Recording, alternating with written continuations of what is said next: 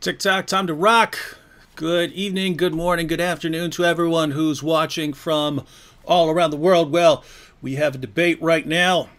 Debate between Anthony Rogers and Andrew Griffin on the topic, does the Gospel of John teach that Jesus is God? I could give introductions for these guys, but I figure I would just let them introduce themselves. So the first speaker this evening will be Anthony Rogers. Anthony, why don't you take about a minute or so to introduce yourself? Sure. Let me first give all praise and thanks to my Lord and my God who became flesh and loved me and died for me. My name is Anthony, as you said. I have a wife and 4 children. I'm an ordained minister in the Presbyterian Church of America. In that capacity, I serve as the regional director in South Carolina for Metanoia Prison Ministries. I also have long been engaged in evangelism and apologetics. And in that capacity, I work with the infamous David Wood. That's pretty shameful, Anthony. All right, Andrew, why don't you go and introduce yourself for everyone? Yeah, my name's Andrew. I'm a nobody special, just your local internet theologian with ADD and a library card. Honestly, I grew up in the church, took a break from the church, came back to the church, was saved in a oneness Pentecostal church, believed that Jesus was Almighty God as a man. I later felt the need to explain and articulate my belief, and when I dove into the text, I got a revelation of what I believe is rediscovering what the Bible originally taught to its original audience, and I haven't stopped since. And I'm always learning and growing, and I'm honored to be here with you guys discussing this today. All right, thank you, Anthony and Andrew. Let me just run through the format with everyone here, and then we're going to go ahead and get started. Format will be 20-minute opening statements. Anthony will begin. So 20 minutes, then 20 minutes, and then we'll have 10-minute first rebuttals. After our first rebuttals, we will have 10 minutes each of cross-examination. The first 10 minutes will be Anthony asking Andrew questions, and then the next 10 minutes will be Andrew asking Anthony questions. Then we'll have 5-minute second rebuttals, 5-minute third rebuttals, and 5-minute conclusions. And after the formal part of the debate is done, both debaters have agreed to take some questions from the chat. And if they see questions that they want to answer, they're free to pick out questions they want to answer. I'll also be looking for questions. And really, if one of them sees a question that they would like the other to answer, they're welcome to toss that in there. But basically, we're going to try and go back and forth with a question for Anthony and then a question for Andrew and so on. And we could basically do that for a little bit. All right. Well, I guess we're going to... Are there any other issues, guys, before we get started? Nope.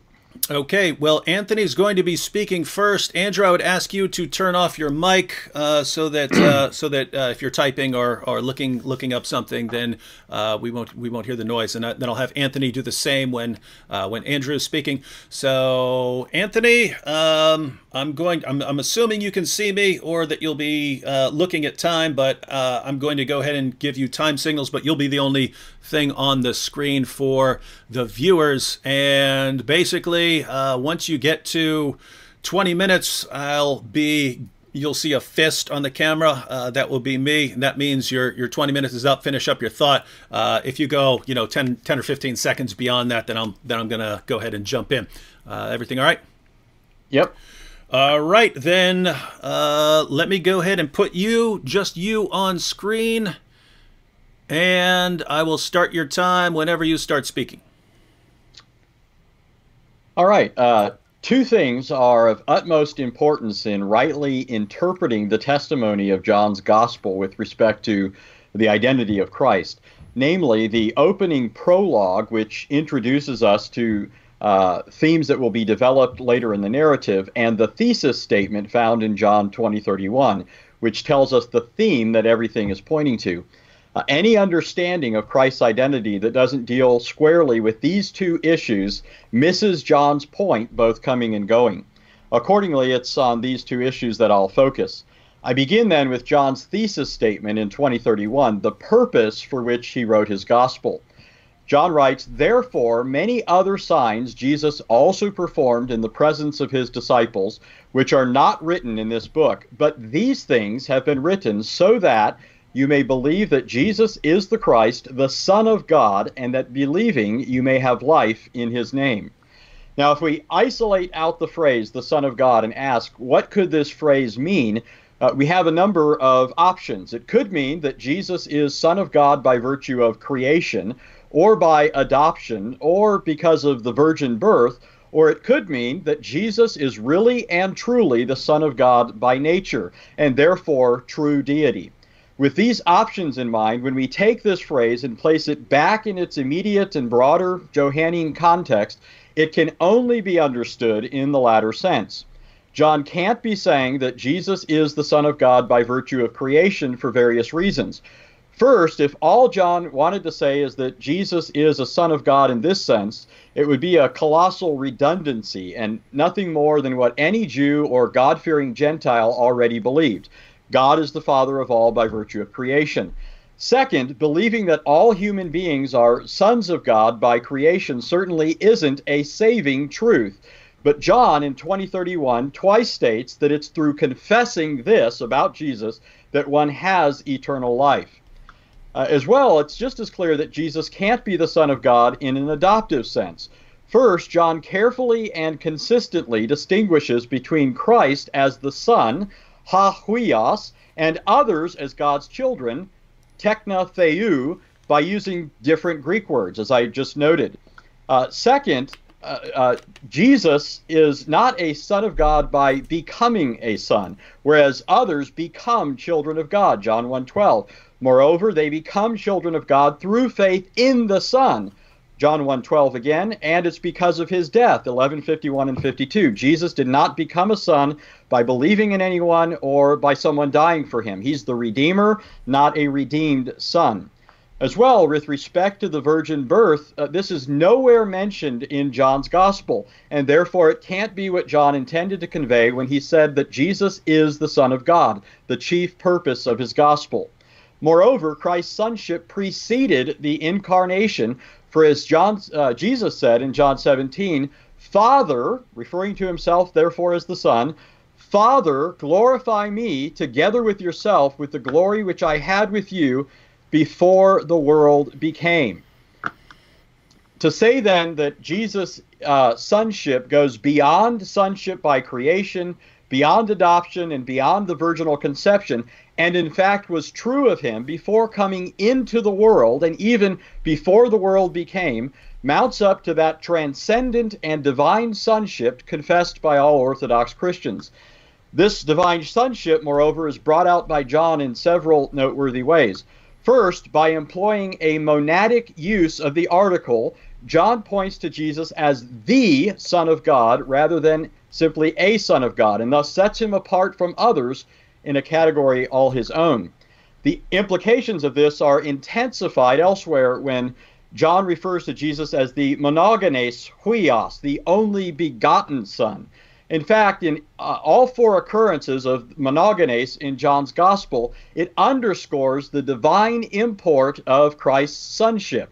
For example, in John 1:14, it's connected with such well-known Old Testament motifs as glory, grace, and truth. We beheld his glory, the glory as of the only begotten of the Father, abounding in grace and truth, which, by the way, is a comparable Greek expression of God's self-identification to Moses when it says that he revealed his receding glory to him and then declared that he is abounding in faithfulness and truth. Moreover, what John literally says here is that Jesus is the only begotten who came from alongside the Father, para patros in the Greek, something Jesus himself said in John 7:29. "I know him, the Father, because I am from him," from alongside him. In John 1:18, it's because Jesus is the only begotten that he is exclusively and perfectly able to reveal the Father to men. "No man," John writes, "has seen God at any time, but God, the only begotten, the one being in the bosom of the Father, he has revealed him." The articular participle haon, the being, or the one being, which is used here for the Son, is the same phrase used for God in Exodus 3:14. Ego eimi haon, I am the being. Well, a second way that the divine significance of Christ's sonship is seen is in those passages where it's said to entail a claim to deity, which certain apostate Jews, anticipating contemporary Unitarianism, took to be blasphemous. For example, in response to the Jews in John 5 who objected to Jesus performing a divine miracle on the Sabbath when only God could work, he sustains and governs the world, Jesus said, "My Father is working until now, and I myself am working."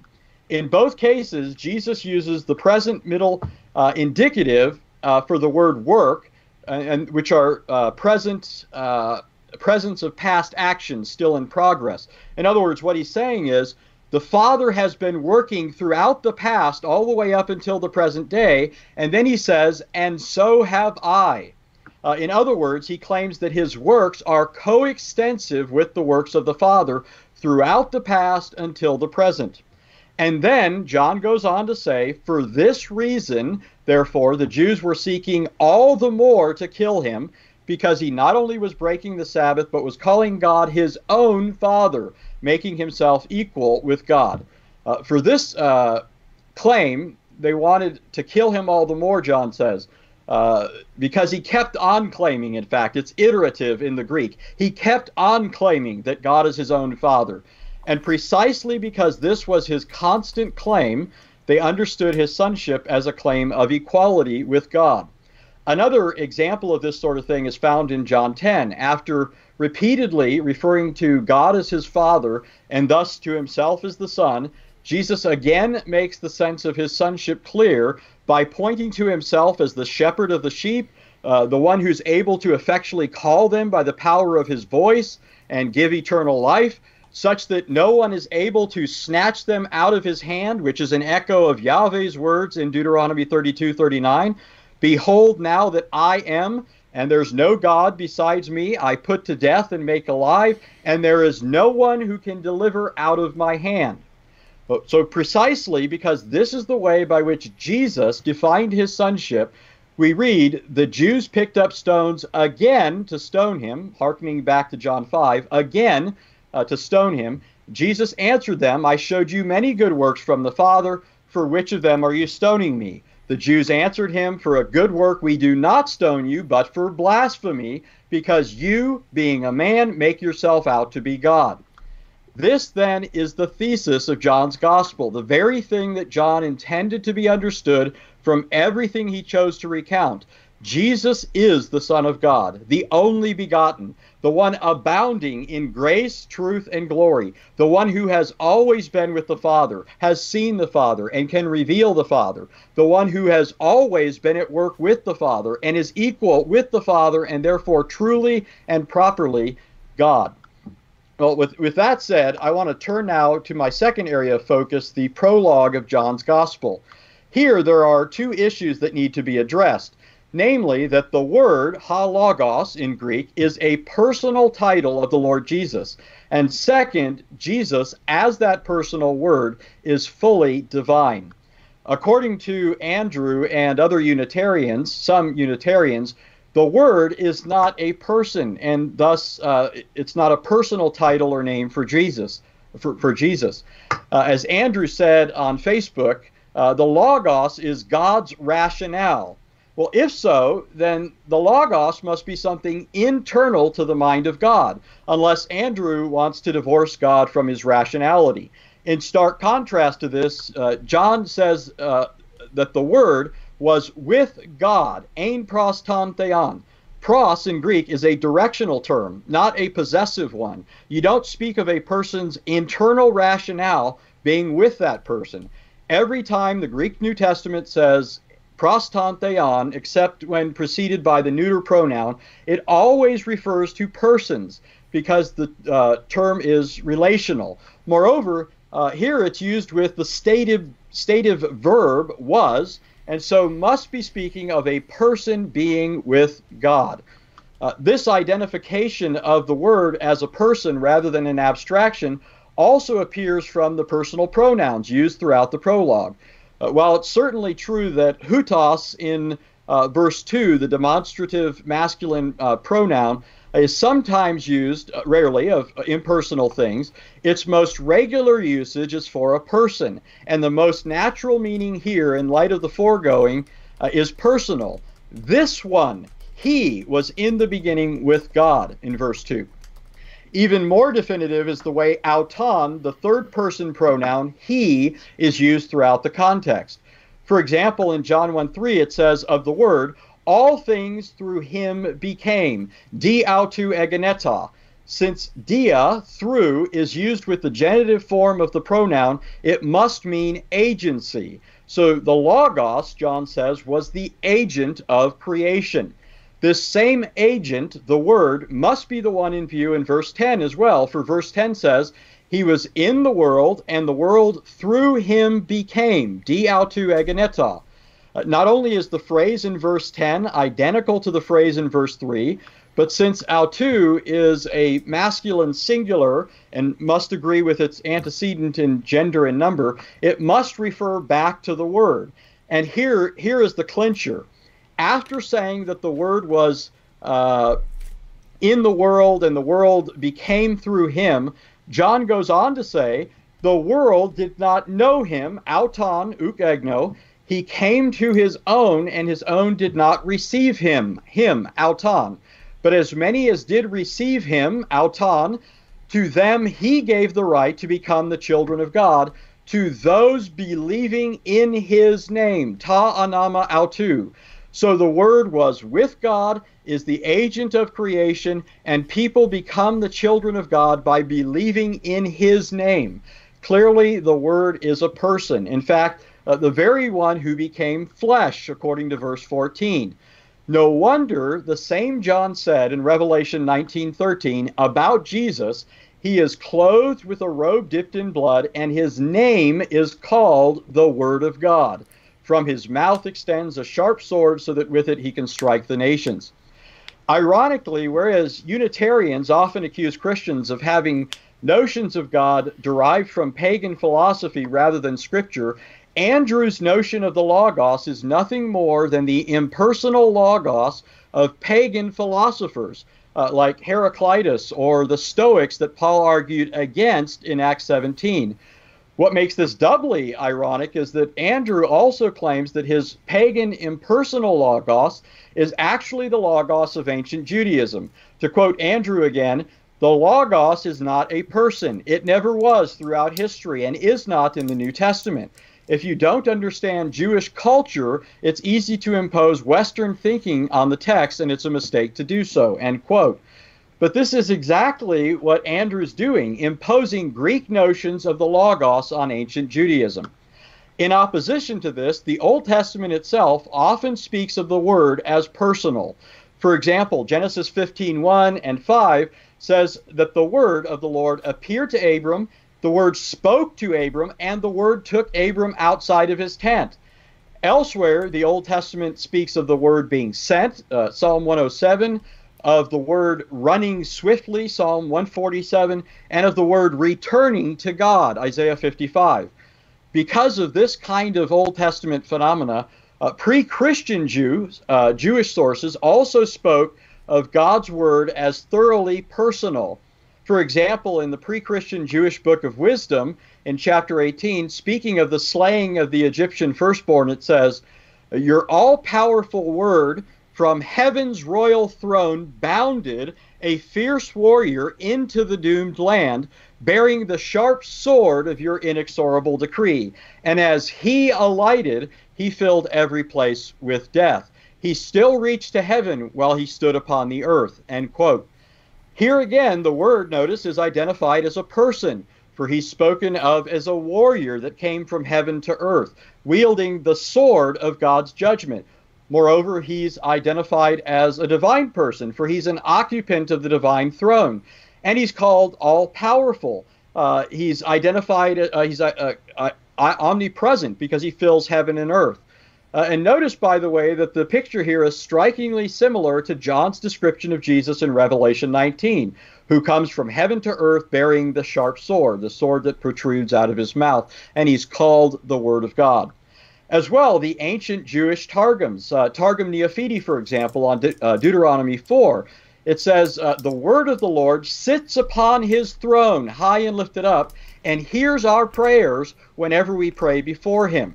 Likewise, in Targum Neophiti on Deuteronomy 26, it says, this day you have made the word of the Lord your God to be king over you, so that he may be for you a Savior God.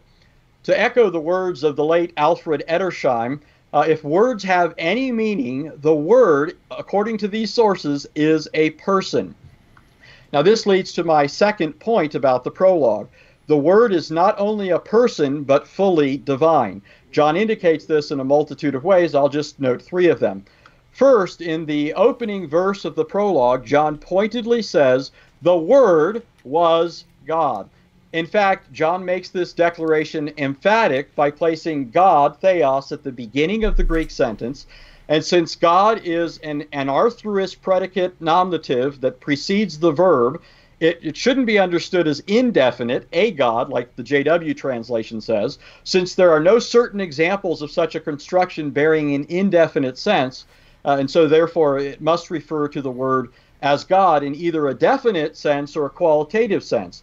Now, it can't be definite because this would collapse the personal distinction that John has already made between the Logos and the one he was with.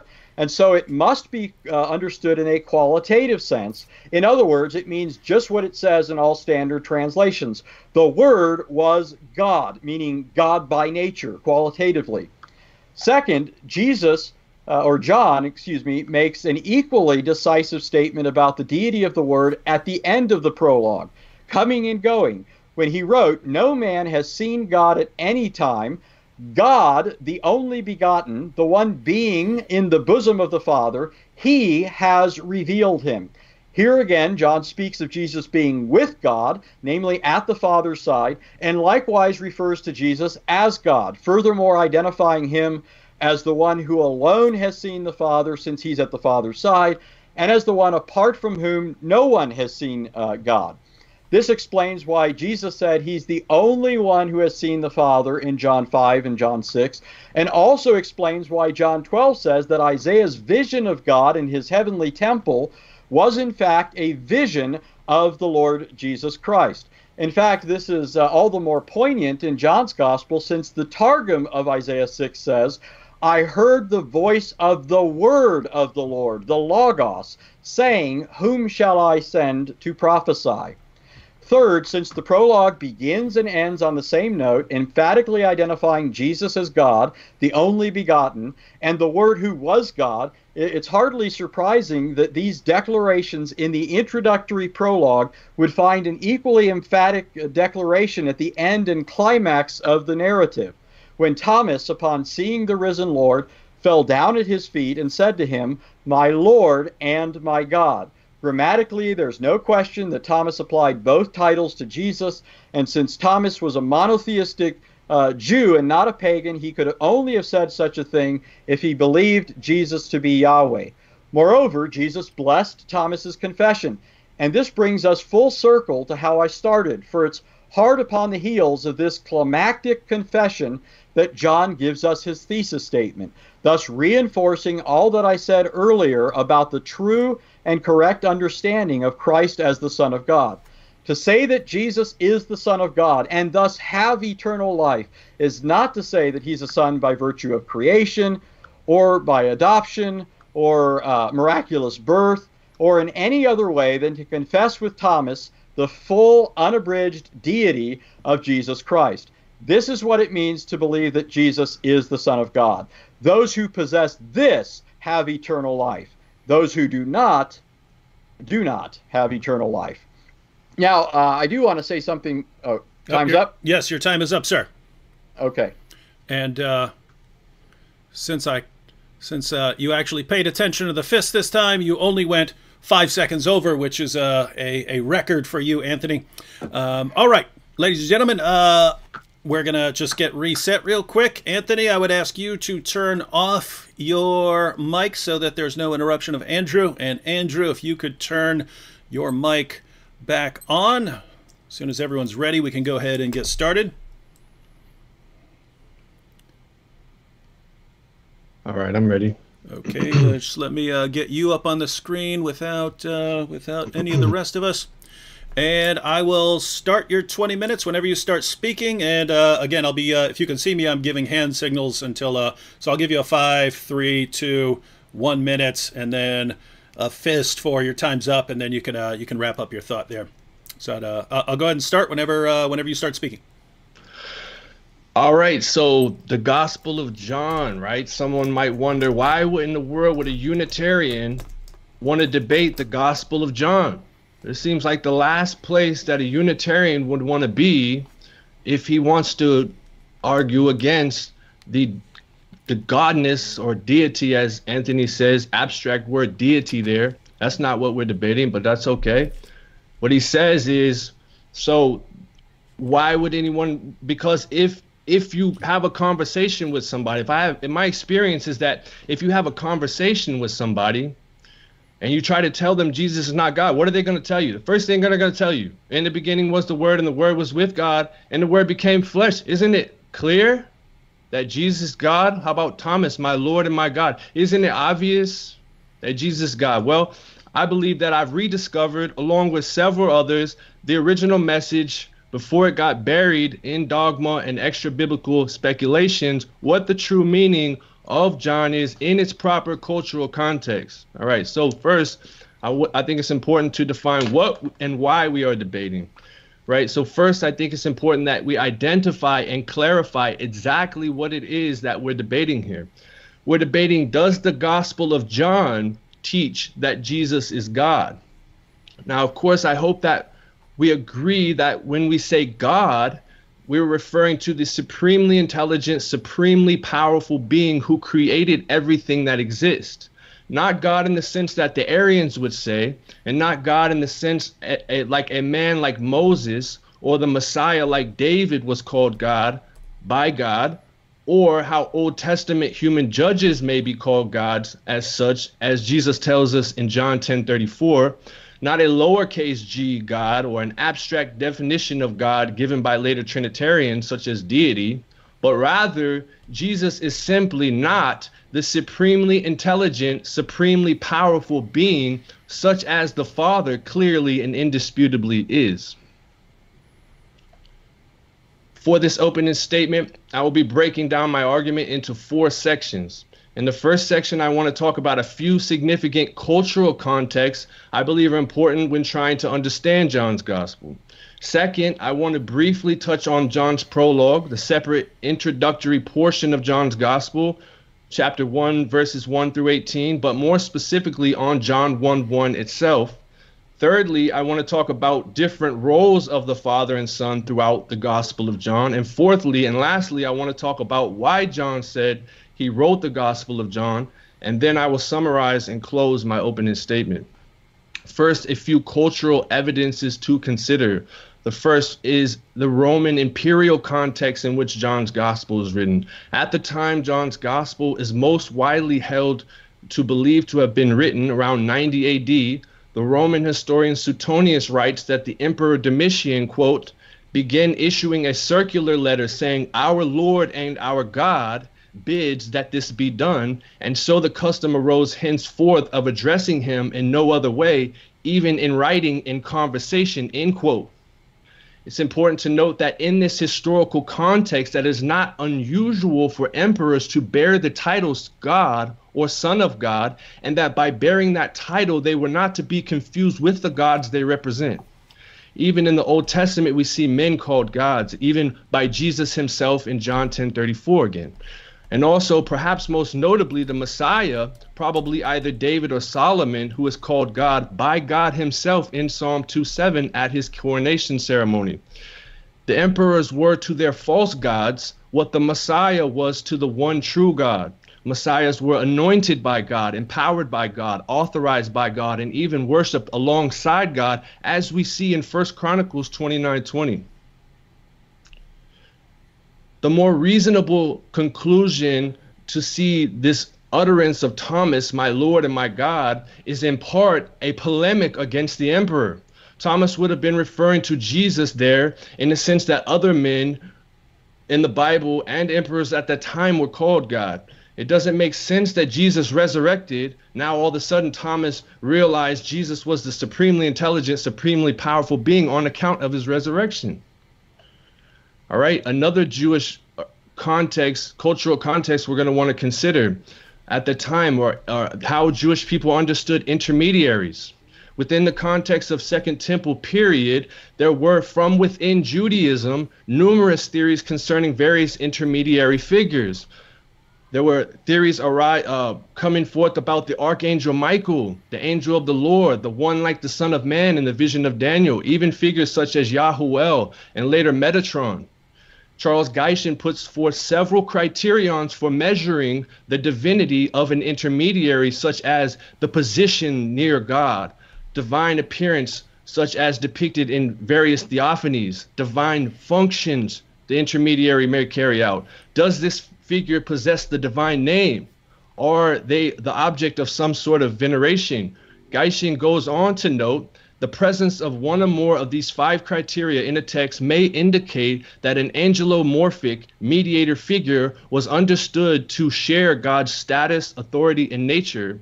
So, end quote. So different intermediary figures were measured on their various levels of their divinity. All right, most important to note that these figures were intermediaries. No matter what level of divinity these figures were said to have, they were still intermediaries between God and men, communicators of the divine will. An intermediary is defined as a person who acts as a link between people in order to try to bring about an agreement or reconciliation. You can't be both an intermediary and that which is being mediated. A mediator can't be of God and also be God himself. Also, various theories concerning the wisdom in the Logos, various theories concerning whether or not wisdom and God's Logos were to be seen as independent beings alongside God. For instance, in Proverbs 8, Yahweh possessed me at the beginning, before his works of old. From everlasting I was established, from the beginning, from the earliest times of the earth. When there were no depths, I was brought forth. When there was no springs abounding with water, before the mountains were settled, before the hills, I was brought forth. While he had not yet made the earth and the fields, nor the dust of the world. When he established the heavens, I was there. So the several elements of the criteria are met when we're examining wisdom. Wisdom is in the presence of God. Wisdom is portrayed as having an intimate relation with Yahweh.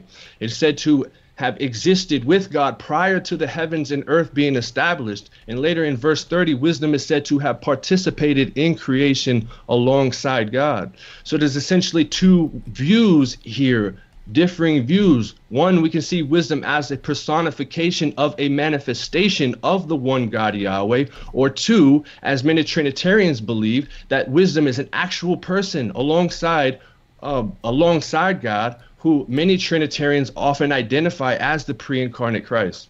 The true question is, are we to see wisdom as a personified manifestation of God or as an actual person alongside God? And how we answer that question will greatly impact how we are going to understand the Logos in John's Gospel.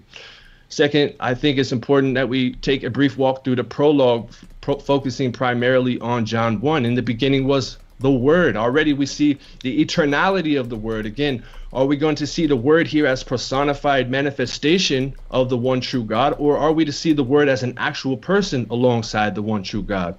The Word was with God. A second criterion for the divinity of the Word. The Word is said to be in the presence of God. Again, this Word was in the presence of Almighty God, just as wisdom is said to be in the presence of Almighty God. The Word is said to be proston theon, an intimate relation facing towards the Word, directed towards God.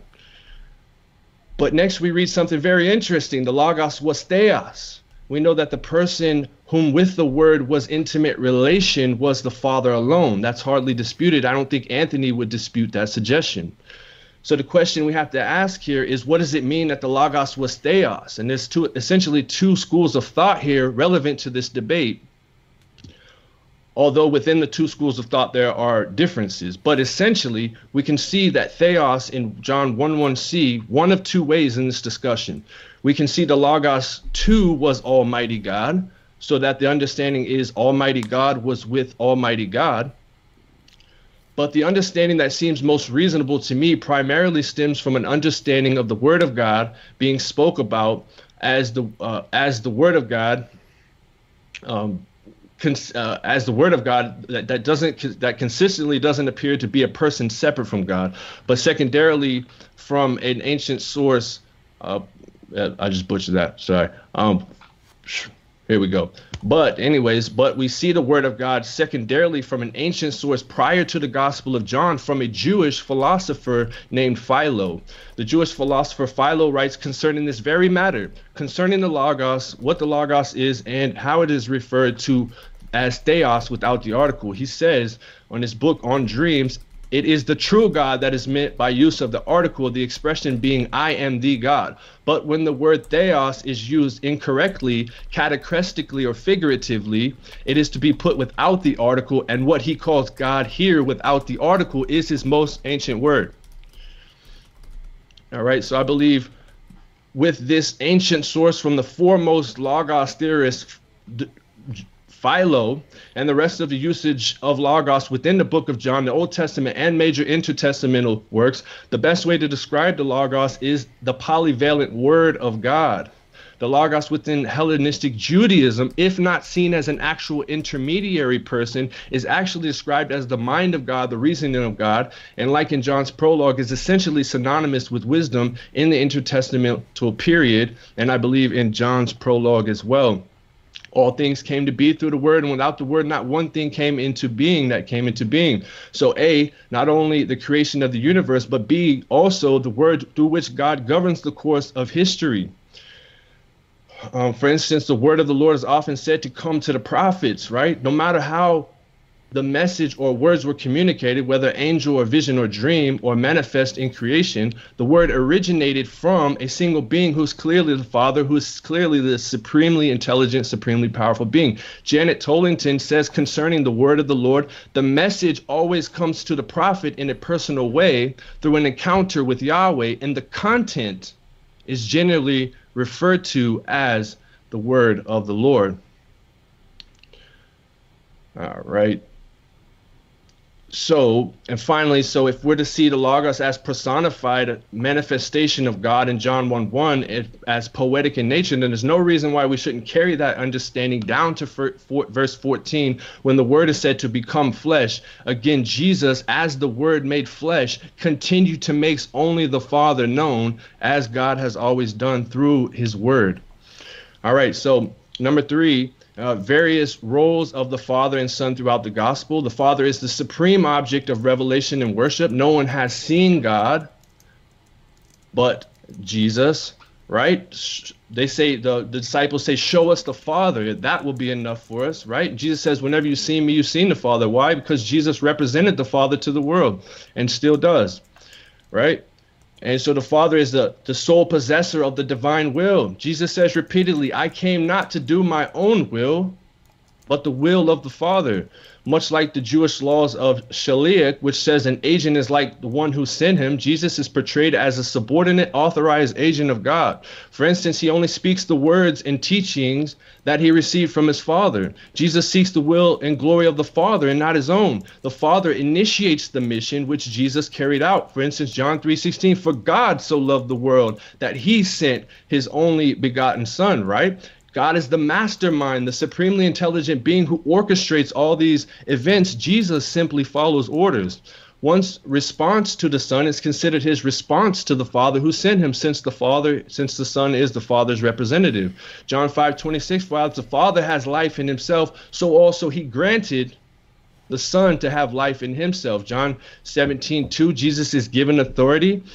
And we read that John 10, my Father who has given the sheep to me is greater than all. If Jesus were God, he would not need to be given anything because he would already possess it. And the Father is said to be the only one who solely possesses the authority and the sheep given to Jesus. Jesus is also known in the fourth gospel as the King, the Son of God, the Messiah, the Son of Man, and the Lamb of God, none of which denote him to be God himself. Wrapping up, John writes in chapter 20, verse 31, but these signs have been written so that you may believe that Jesus is the Christ, the Son of God, and that believing you may have life in his name. Notice that the two titles, Christ or Messiah and Son of God, are used synonymously in the fourth gospel. That's because Son of God is a messianic title, not to give the impression that God had an actual son.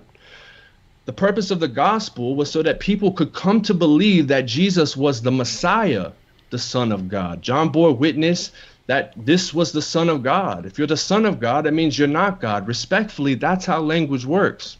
Simon Peter says in John 1:41, we have found the Messiah. Nathanael says in John 1:49, Rabbi, you are the Son of God. You are King of Israel. In John 4, the Samaritan woman at the well, after perceiving Jesus was a prophet, the woman says to him, Sir, I perceive that you are a prophet. And then she says, I know that the Messiah is coming, who is called Christ.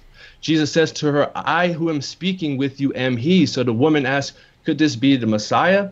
And her people know that this is truly the Savior of the world, a title given to many emperors at that time. All right.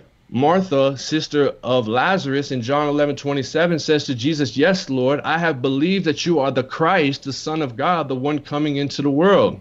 Finally, the chief priests and scribes reject Jesus as Messiah and King and instead declare they have no king but Caesar. And Thomas, upon resurrection,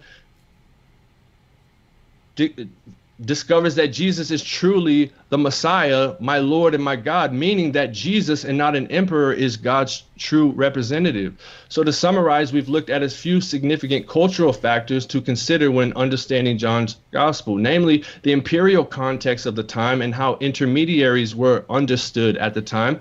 We also looked briefly at the prologue in John and showed how we understand wisdom, and such as in Proverbs 8, how we understand wisdom, such as in Proverbs 8, greatly impacts our view of how we should see the Logos in John 1. Should be clear that wisdom in Proverbs 8 is not an actual person, but rather a personified manifestation of the one God who is the Father alone.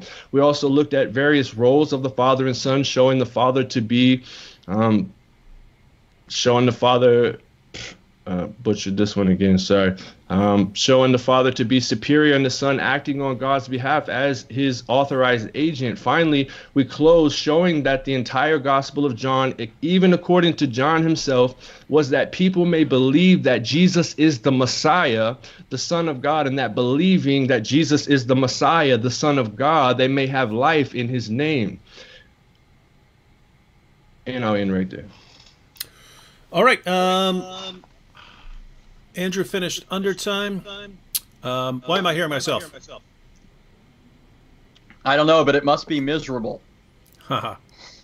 Let's see. All right, and we'll get. All right, Andrew, I would ask you to silence your mic again, and Anthony has already unsilenced himself, unfortunately. And so we are going to go into our first rebuttal session, ladies and gentlemen. And Anthony is going to give a 10-minute rebuttal, and this will be followed by a 10-minute rebuttal from Andrew. Anthony, let me go ahead and get you back up on the screen here by yourself. And all right, there you are. And I will again start whenever you start going. Okay, Andrew said in his opening, both his personal introduction and the introduction to his opening statement, that he left the church and then came back to it through a revelation that he got of a true understanding of who Jesus is. He even referred to this as a rediscovery, which, by the way, I would point out to you is a hallmark of every heretical teaching under the sun. Every false religion all claims that they got a true revelation and they rediscovered the truth. In other words, Andrew did not come to this understanding from the scriptures, certainly not from the Gospel of John, and we're about to be reminded why that's the case. In my opening presentation, I pointed out that Jesus is the Son of God in a transcendent sense. I gave numerous arguments for this. Andrew hasn't had his rebuttal chance yet, but I can assure you he's not going to be able to rebut them in the course of his rebuttal. However, what he did say is he tried to link the title Son of God with Christ in such a way as to reduce the title Son of God to his lowered or reductionistic conception of Christ or Messiahship. However, the Old Testament itself does not speak of the Christ as merely a human being. In Isaiah 7:14, he is identified as Emmanuel, God with us. In Isaiah 9:6, he's called the mighty God. In Jeremiah 23, he's called Yahweh, our righteousness. In Psalm 2, that's not a hymn about David. It's about the Son. It doesn't use the term God there, by the way, like Andrew said. And then in Psalm 45 as well, the Messiah, the coming Messiah, is called God. That is not a coronation hymn for kings before Jesus. I reject that interpretation entirely. If Andrew wants to hold that, then he's going to have to offer some arguments for it. But by the way, he quoted a number of passages where it also connects Christ's sonship to his kingship. Here, I'd say the same thing, that he's reducing Jesus to his lowered conception of kingship. In other words, he's thinking of Jesus as nothing more than another king in that long line of kings, like David and Solomon and so forth, rather than seeing all of them as finite types pointing to the greater reality that's embodied in Jesus. In fact, Jesus rejected this lowered, earthly, earthbound conception of kingship in John 6:15. He rejected it in John 18:33 through 38. Rather, his kingship is to be understood in light of his sonship. Precisely because he is the Son, his kingship is a heavenly kingship, and his kingdom is not of this world. This is why John himself, in John 12:15, identifies Christ's kingship as a fulfillment of Zechariah 9:9. The same Zechariah who goes on to say in chapter 14 about the king, Yahweh will be king over all the earth in that day. Yahweh will be one, and his name one. So yes, Jesus is the Son in the sense of being the king precisely because he's not an earthly king, he's a heavenly one, namely Yahweh, who said he would be king over all the earth. Andrew also said things like, this is how language works. In other words, if he's the Son of God, then he can't be God. Well, notice he's not thinking in terms of Jewish categories. He said a lot about Roman cultural background and these sorts of things, which are not as relevant as he thinks. They're not relevant in the way that he thinks. What's primarily relevant is how Jews thought. And according to the way Jews thought, if Jesus was claiming to be the Son of God in the way that he was claiming it, as the unique Son, the one whose works are coextensive with the Father throughout all past ages up until the present, they understood that as a claim of equality with God. The same thing goes in John chapter 10, when Jesus claimed to be the Son of God in such a way as to do exactly what the Father does. Notice he says, that Jesus is given the sheep. Notice what Jesus says. He's the one that gives them eternal life. He exercises that divine prerogative. He gives them life, and it's eternal life. He's giving them a divine gift. He also says that nobody can snatch them out of his hand. That's an echo of Deuteronomy 32:39, something Yahweh says that he alone can do. And so Andrew's conception of sonship is inadequate. It's not consistent with the Old Testament. It's not consistent with the New Testament.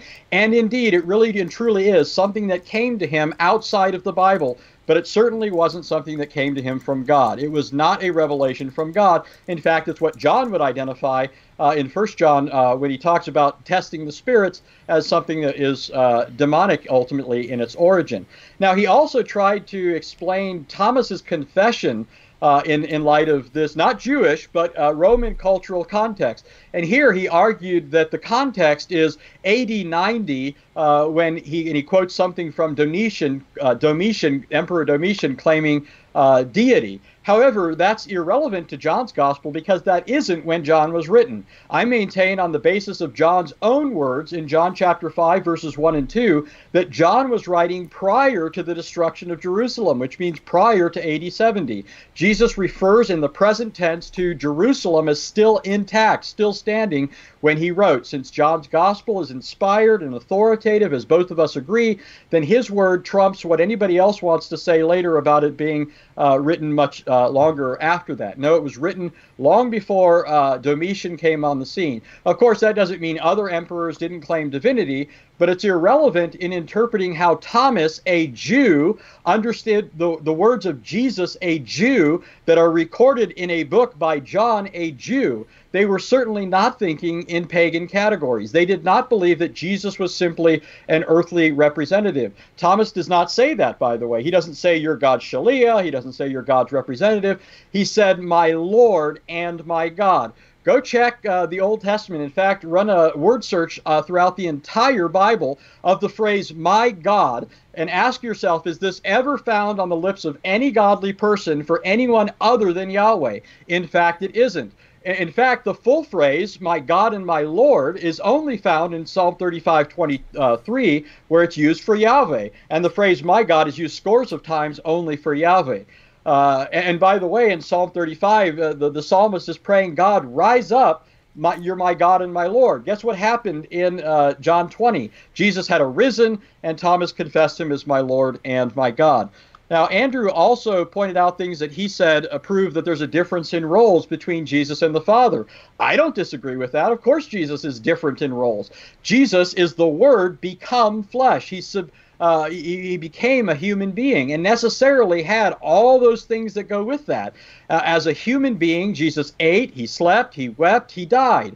Unitarians ask, and basically like what Andrew's asking, how could he have a God? How can he be given authority? Well, according to Jeremiah 32, God is the God of all flesh. That's how Jesus could say those sorts of things. According to the Psalms, the person prays because his flesh yearns for God. That accounts for Jesus praying. The Word became flesh. Over and over again, Unitarians think this sort of stuff somehow refutes what Christians believe, but all they're doing is arbitrarily pitting one thing that John says about Jesus, namely that he's God, against something else that John teaches, namely that the Word became flesh. And they think that by arbitrarily choosing to accept one set of truths that John says, they're justified in rejecting the rest of what he says. But that's not believing the Bible. That's believing yourself. That's saying I'm the criteria. What comports with my preconceived revelation outside the Bible is ultimately going to be how I determine what's true in the Bible, what's not true in the Bible, what I accept, what I don't accept. Now, Andrew actually shot himself in the foot, by the way, when he did talk about what Jews believed in the Second Temple period. He mentioned that Jews believed in other intermediary figures like Yahuel and Metatron and even the Word. However, here he didn't do justice to what they taught. For one, he taught that the Word is impersonal, and he even attributed this to Philo. I can't believe he's doing that. He did that in his debate with Sam Shamoon when he was called out on it.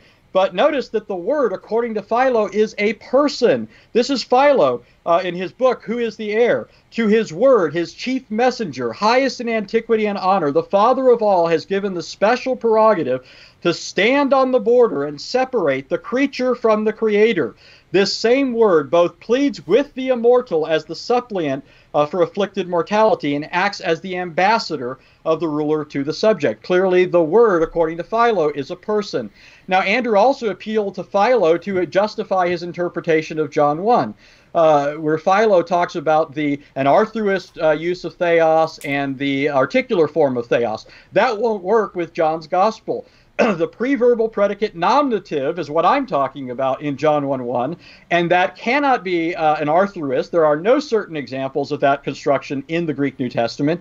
The word has to be understood either definitely or qualitatively, and I argued already in my opening why it must be understood qualitatively, and therefore mean that what the Word was, or what God was, the Word was. The Word by nature is God. The Word is God, according to John. The Word is God, according to verse 18. The Word is God, according to John 5:18. The Word is God, according to John 10:30 and following. The Word is God, according to Thomas, who said, my Lord and my God. Wow. We've got Anthony, who only went 2 seconds over that time. He cut it down right when I held my fist up. So this is Anthony's turning over a new leaf with time, so that is good. There were some people commenting that they heard my typing. I apologize for that. Vocab is apparently having an emergency on his YouTube channel that absolutely could not wait. But I didn't know that. I saw your text coming through. I did not know that my typing was that loud. So I promise not to type anymore, even if vocab cries all over me in the text here. All right. Well, Anthony, if you could mute your mic, and Andrew, if you could turn yours back on, I will get Andrew up here on the screen by himself. And Andrew, you can begin whenever. I'll start your time whenever you start talking, and you'll have 10 minutes. All right, sounds good. All right, first I want to clarify what I actually said versus what Anthony said, that I left the church and then came up with some sort of revelation outside of the church. That's not what I said. I said I left the church and came back to the church, and actually I had a radical encounter with Christ. He completely transformed my life to where forever he'll be my Lord and Savior, right? I have no doubt about that. I know that Jesus is powerful. I don't blame people who call Jesus God because of the impact that Jesus and calling the name of Jesus has on people's life. All right. First of all, I had a lot of encounters with the church that's too much to go into, and began to see flaws in the church system and different churches teaching different things. Well, how can it be, required in this church is holy if they all teach different things? That's okay. But anyways, I stay dedicated. I stay as holy as I can. I read my Bible. My revelation comes from the Bible, and honest, intellectually honest reasoning from historical sources, right? Incredible historical sources, right? All right. So first of all, I think it's really odd and strange that someone would believe that the word of God or personified wisdom would be an actual person, right? And he says that that I shot myself in the foot, and then proceeds to talk about how Jewish people believe these things were intermediaries.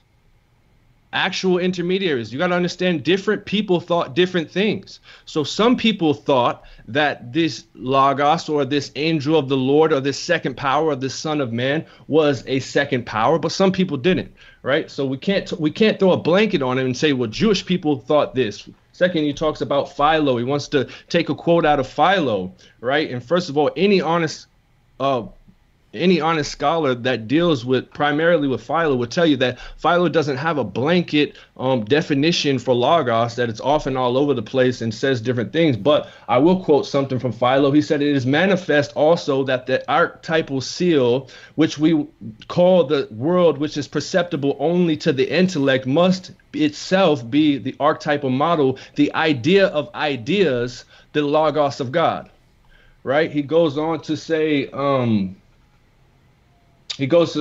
but the seal is an idea of ideas to which God fashioned the world, being an incorporeal idea comprehensible only to the intellect. Now, if you don't understand philosophically what Philo's saying there, then I can't really help you. If that's the sole factor between understanding that Jesus or the Word is not an actual person, feel free, and we'll have a real conversation, in-depth conversation about what Philo teaches and about what's really being said here. To understand what the Logos is a blueprint that God produced before he fashioned the world. If you don't understand that, that's okay, which became synonymous even by Philo himself with wisdom. It's a produced manifestation of God. It's not an actual person. All right, so getting into a few things here, he says, when he's quoting John 20:31, he skips over really fast the Christ, and then gets right to the Son of God, and it continues to give some extra biblical cult revelation. He wants to throw stones here, right? But that's actually what he's doing over here, because nowhere does it say that the Son of God means that somebody's begotten before all eternity and all these sort of things. He theorizes that and then imposes it on the text. That's an extra biblical revelation that wasn't even given till hundreds of years later. All right, so he wants to say that the Son of God is truly God by nature. He's the Son of God by nature, something that John doesn't teach. All right, so the topic of the discussion is, does John teach that Jesus is God? Not does my theory imposed on the text teach that Jesus is God. So he throws true deity. He's trying to pull the wool over our eyes and say that Jesus can be called God because he's true deity again. And he says that by confessing that Jesus is the Christ, and that's not what it says. It says believing that Jesus is the Messiah, the Son of God. Completely different things. We can talk about it. Even the demons said Jesus was the Son of God, but we have to believe that Jesus is the Messiah, the Son of God, and that by believing that he is the Messiah, the Son of God. And he says that I give an extra biblical definition of what the Son of God is, but yet in 2 Samuel 14, the Messiah, God says to the Messiah, I will be his father and he will be my son. What does that have to do with creation or Jesus being born of a virgin or him being born from his mother? It has nothing. It has to do with filial relationship. God is going to take him under his wing. Jesus will be a son. Why even call Jesus a son? That's what I want to know from Anthony. Why even call Jesus a son? What does that mean if Jesus always existed? He was never a son. What is the purpose in calling him a son? I'd like to know that. This is not an extra biblical revelation in Psalm 2:7. Today I have begotten you. This is repeated all throughout the New Testament. Today, a moment in time, I have begotten you, literally given birth to you to be my son. So, the idea that that's an extra biblical revelation is just nonsense. All right. And I find it honestly intellectually dishonest as well. All right. He brings up about Jesus being a shepherd along with God, right? So you got to understand that Trinitarians often take the shortest route possible when attempting to exegete Scripture, right? They say, well, God was a shepherd and Jesus was a shepherd. Jesus is God. That's the shortest route of reason you could possibly take when trying to exegete Scripture. So let's give a perfect Old Testament background for what's being said in John 10. We'll look at Ezekiel 34. It says, the word of the Lord came to me. Again, the content that Yahweh was manifesting to me. Son of man, again, being called son of man doesn't mean you're anything special according to this thing, although he might be. He says, prophesy against the shepherds of Israel. Prophesy and say to the shepherds, thus says Yahweh God, all you shepherds of Israel, you have been feeding yourselves. Another reason I left the false religious church system, but that's okay. I want what church Jesus went to, right? He said, should not the shepherds feed their sheep? Later he says, for thus says the Lord God, I myself will search for my sheep and will seek them out. I will be a shepherd of my sheep and I will make them lie down. But how does he do it? He says, I will save my flock. But how is he doing it? Through the agency of the Messiah. Let's read Ezekiel 34, verse 23. I will set up over them. Again, God is the divine, that has the divine will and is the supremely intelligent being who's orchestrating this event. I'm going to tell you how I'm going to do it is what God's saying here. He says, I will set up over them my servant David. One shepherd, my servant David. This is not referring to King David, who's already been dead now for 300 years. So who is it referring to, right? And he shall feed them and be their shepherd, and I, the Lord, I, Yahweh, will be their God, and David, my servant, will be prince among them. So again, Trinitarians want to take the shortest route possible and say, well, Jesus is, he kind of says things, right? It's Jesus saying enigmatic things, or Jesus saying something like, I and the Father are one, is not a license to dismiss everything we read in the whole Bible. This is not cult revelation. I'll read you straight from the Bible. I can prove everything from the Bible. I was just adding the extra biblical cultural references as a little icing on the cake. All right. So he talks about John 8. John 8 is one of the perfect examples of proving what Jesus thought it meant to be a son, right? Jesus says, I'm a son because I always do the things that are pleasing to my Father. He says in the same chapter, he says that I know that you're descendants of Abraham, but then he says just a few verses later, if you were a child of Abraham. He says, I know that you're a child of Abraham. Then says a few verses later, if you were children. Why? Because they were physical children of God, but of Abraham, but they were shown to be true children by doing the things that please God. Jesus was the Son of God because he did the things that were pleasing to his Father. And Jesus says, I always do the things that are pleasing to my Father. What kind of narcissistic God do Trinitarians believe in? You really have to ask yourself that there. All right. So she talks about Jewish thought and wants to give one quote from Philo as if that does it justice. Right? He claims I'm not giving it justice. Well, we're in a debate here. If we want to debate what the Jewish people thought at that time, let's set that up and let's make that happen. And we can focus primarily on that. But right now we're focusing on the Gospel of John itself. He says that that John didn't say that Jesus was the agent. John doesn't have to, because Jesus says it in the Gospel of John repeatedly about how he's sent by God. As I showed in my opening statement, he's sent by God. He came not to do his own will. When you've seen Jesus, you've actually seen the Father. To honor Jesus is actually to honor the Father. Agency language couldn't be more clear by Jesus himself in the Gospel of John. It's not extra biblical revelation. This is straight from the Gospel of John itself.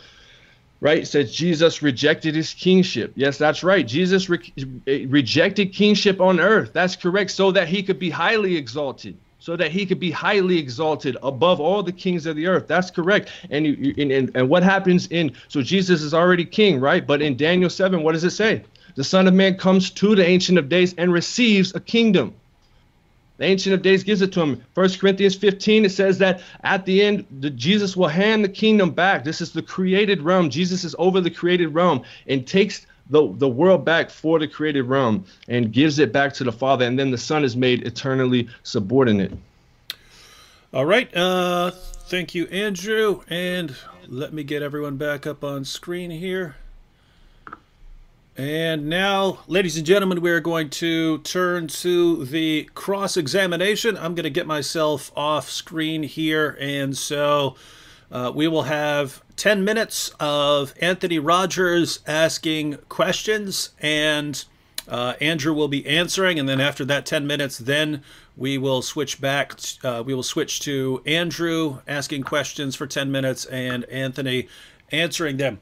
So I'm going to get myself off the screen here and just put Andrew and whoops. Now it's just me. That didn't go like I planned. All right. And all right, here we go. All right, now we have Andrew and Anthony on the screen. So Anthony, I will start the timer whenever you ask, when you start your first question. Okay. All right, let's begin with the prologue, Andrew. In the first verse, it says, "The Word was with God, ein pros ton theon." Can you give me an example of anywhere in the entirety of Scripture where that construction is used to refer to something other than a person, to an abstraction?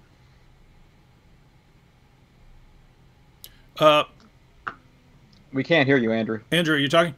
I apologize. You can add more time on that. I apologize. No problem. You guys can go. I won't be strict since you're both speaking here, but yeah. Yeah, I believe there's several instances where things are said to be faced towards God, right? We're talking about pros ton theon. One example where that construction is used of anything other than a person being with God.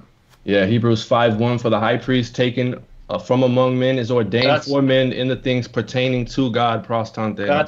That's not the construction. It's there it uses the neuter form prior to pros ton theon, which I already said isn't the same one that's used here. I made that point in my opening statement. Yeah, I mean, what John says is ein pros ton theon, not ta pros ton theon. So you're confusing the construction. Here, what John does is he uses pros with a stative verb, which has to refer to persons. It can never refer to anything other than a person. So do you have an example of that construction? Yeah, I think that's an argument from silence. I think there's a lot of things we find in John's gospel. It's an argument from Greek grammar.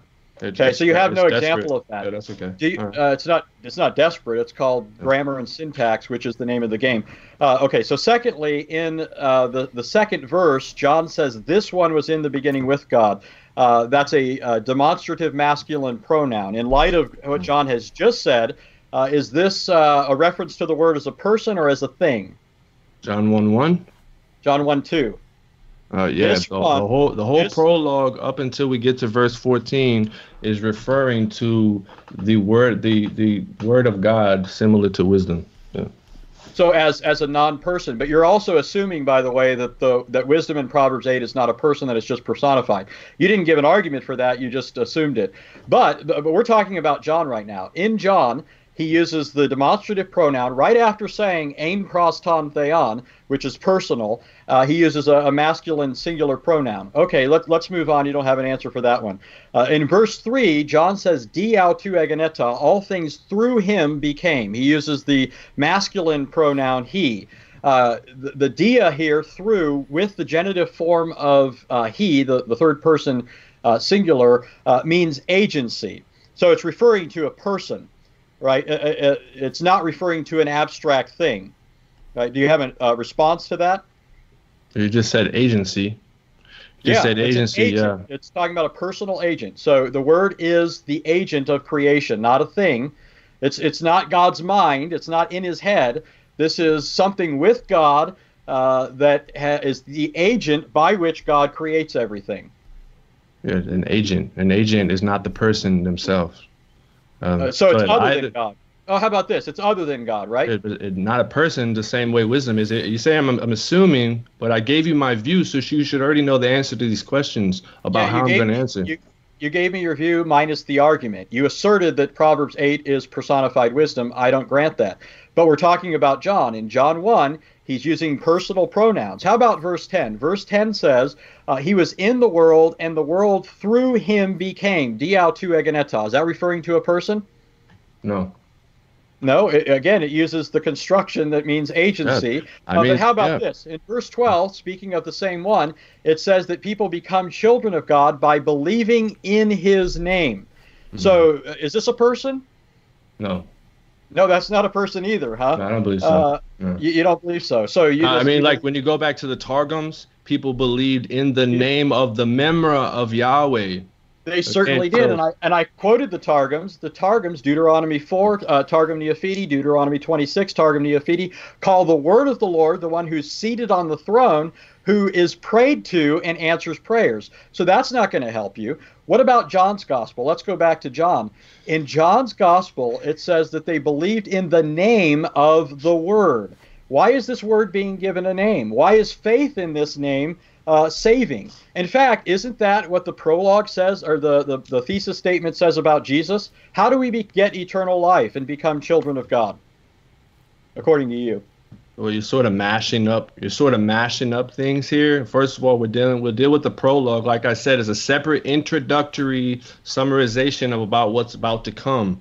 All right, so you're sort of mashing up ideas here, and you're not really understanding what's going on. I mean, if you want to ask a single question and ask in a manner that you feel like you're not going to you really want to know something, I can answer it. But if you feel like you already know and you're just asking, just to ask, I want a refutation or something that even sounds like it instead of an assertion. But okay, so you're saying that taking the prologue and the thesis statement as somehow relevant to each other is mashing them together because they both say that believing in the name of someone, but we can't make those two things go together. Okay, how about this?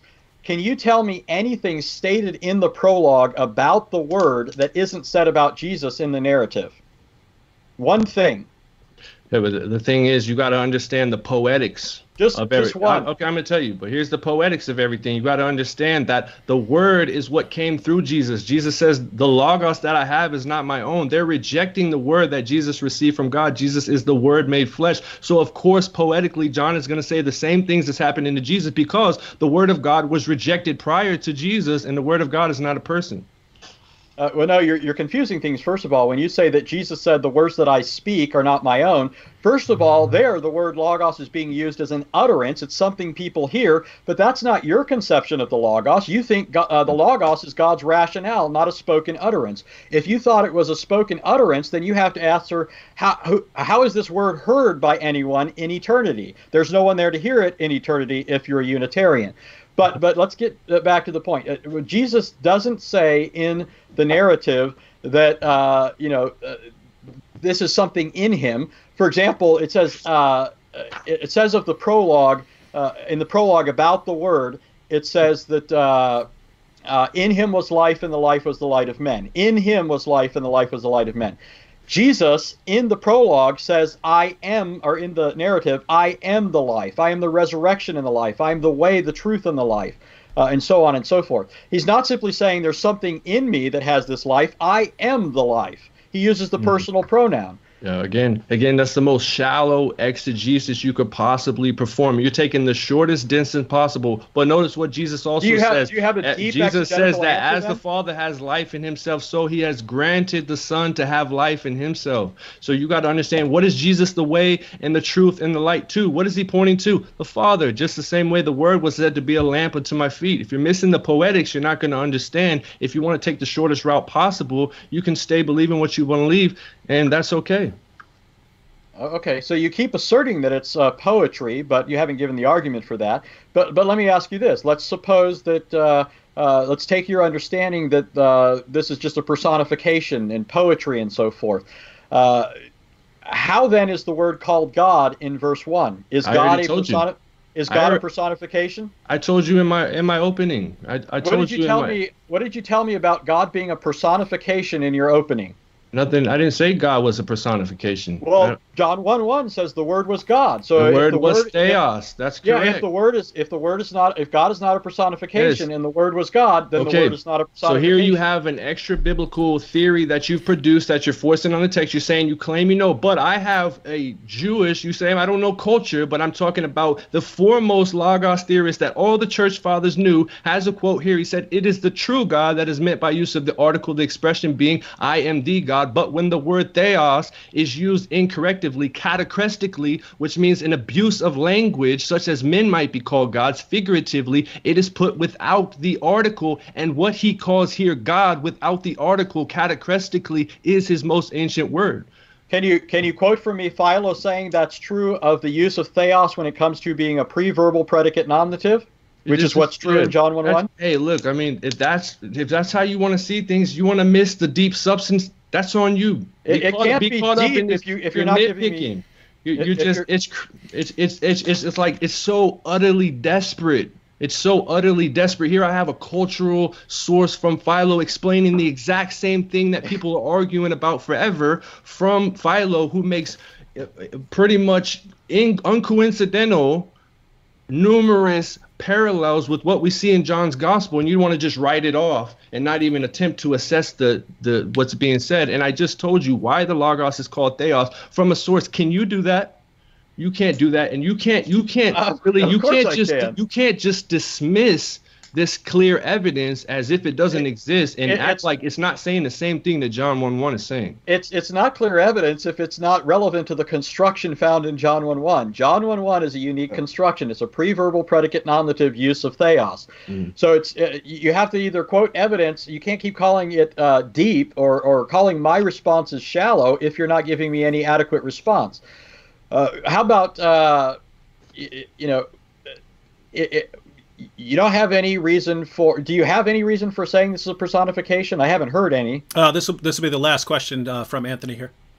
Yeah, I mean, yeah, there's plenty. I mean, but again, this is far beyond. This is far beyond the depth of this debate. Now, so it's interesting here that you're not exactly like you're putting forth the argument that that the Logos is not a personification, or explaining what everybody understood that claimed that the Logos was a personification, and then knocking it down. I mean, I'm still dumbfounded after that. Somebody would believe that the Word of God is an actual being, given the evidence that we have. I do suggest that you go pick up C.H. Dodd's book on the fourth gospel, and he'll break everything down, show you why Logos is a personification that comes from Philo. Maybe you can get C.H. Dodd to debate me, and maybe he'll give me an answer. Yeah. All right, guys. Andrew, I normally let the first questioner sort of set the tone, and basically whatever the participants are comfortable with, usually roll with that. Some people do cross examination only as one person just asking questions and the other person just answering. Anthony was clearly jumping in here and there and explaining why he thinks you're wrong when leading into his next question. So the point of all that is you can feel free to do the exact same. So feel free to make it a little conversational if you'd like. All right, so guys, I'm going to get back off the screen, and then I will start the timer again when Andrew asks his first question. All right, so this first question might seem a little bit irrelevant to the debate, but I promise that I'm just trying to understand where you're coming from as a Trinitarian. First, do you affirm the Nicene Creed? Yes. Okay, the Nicene Creed starts off by saying there is one God, the Father Almighty. Yes, it does. Right, okay. And then later it says that Jesus is God from God, correct? Right. Of the essence of the Father is how it But explains that. it does say, okay, right, but it says from God, God from God. Homoousios, one Right, essence. later down I get that it says it, but it does say God from God, correct? Yeah, and Okay. it explains that as of the essence of the Father. I get that. I got you. Okay, trust me. I'm not setting you up here. I'm just trying to understand and get your reasoning process so we can get to the main point. All right.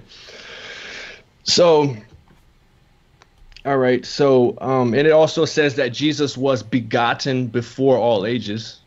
Yes, just like John 17:5. How are you understanding begotten? It means that Jesus is of the essence of the Father. It's language that I already explained in my opening, where you said, I don't understand how the phrase Son of God could mean that he's God. Well, like Father, like Son, that's the idea. He has the essence of his Father. Right. No, I get that. So begotten of the Father is just a way of describing that relationship between the two. Jesus is of the Father from all eternity, and that's why he can be called Son. Yeah, but see, here's the thing. One, John doesn't teach anything about essences, right? So you're sort of have some extra biblical theorizing that you're. I already argued John 1:1 is a qualitative use of theos. No, so he's saying that's that what the you Son believe is, it is. John doesn't explicitly teach it. Let's say that John doesn't explicitly teach that there's a such thing as a substance. Okay, all I'm asking you is, how do you define the word begotten? That's I need a definition. How do you define the word begotten? Yeah, so I would say that the Son is eternally generated of the Father. We can't think of this univocally as if it's the same thing for God that we would say in terms of men. God is God. God is transcendent.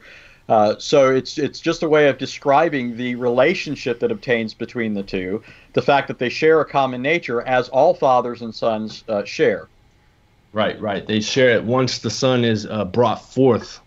Once the Son is begotten, then they share the same essence. I've described it as eternal generation or eternal begetting. Eternal meaning meaning what? Meaning that he was begotten before all ages? Yeah. So he was begotten sometime before time as we know it began. Before all ages means eternally. Okay. Biblically. So at some point he was begotten. Oh, I wouldn't say point. You're still assuming temporality. No, I'm not. I mean, if we understand how time, how, especially if we want to talk about how Jewish people understood time, time is essentially an illusion, right? Time began when God set the star. Okay, I'm talking. Time's not an illusion according to the Bible. Okay. Well, the thing is, time started when God set the. Look, I gotta finish my question. Okay. Time started according to how Jewish people understood their own Bible, right? Time started when God set the stars into motion. Right, and then so that time as we know as the sun, but time doesn't necessarily exist to God, right? So here's the thing: is what you're saying is that at some point before God created the universe, the Son was begotten, but you're saying that no, he always existed, or was it infinitely generated? Is what you're really saying, right? Not eternally, not begotten at some point before time began, but he was infinitely, just always was there. So then I guess my question would be, why is he called a son if he was never brought into existence? Why call him a son? Why would he be a son in whatever point you believe he was generated? Why would he be called son? Yeah, well, first of all, I reject your conception of time. Paul speaks of God choosing people before the beginning of time. Time does have a beginning. Prior to that, we're talking about eternity. God's existence is supratemporal. He doesn't experience succession. He's not a day older today. He doesn't have birthdays. So when we speak of God, anything happening prior to creation, it's eternal in the true and proper sense of the term.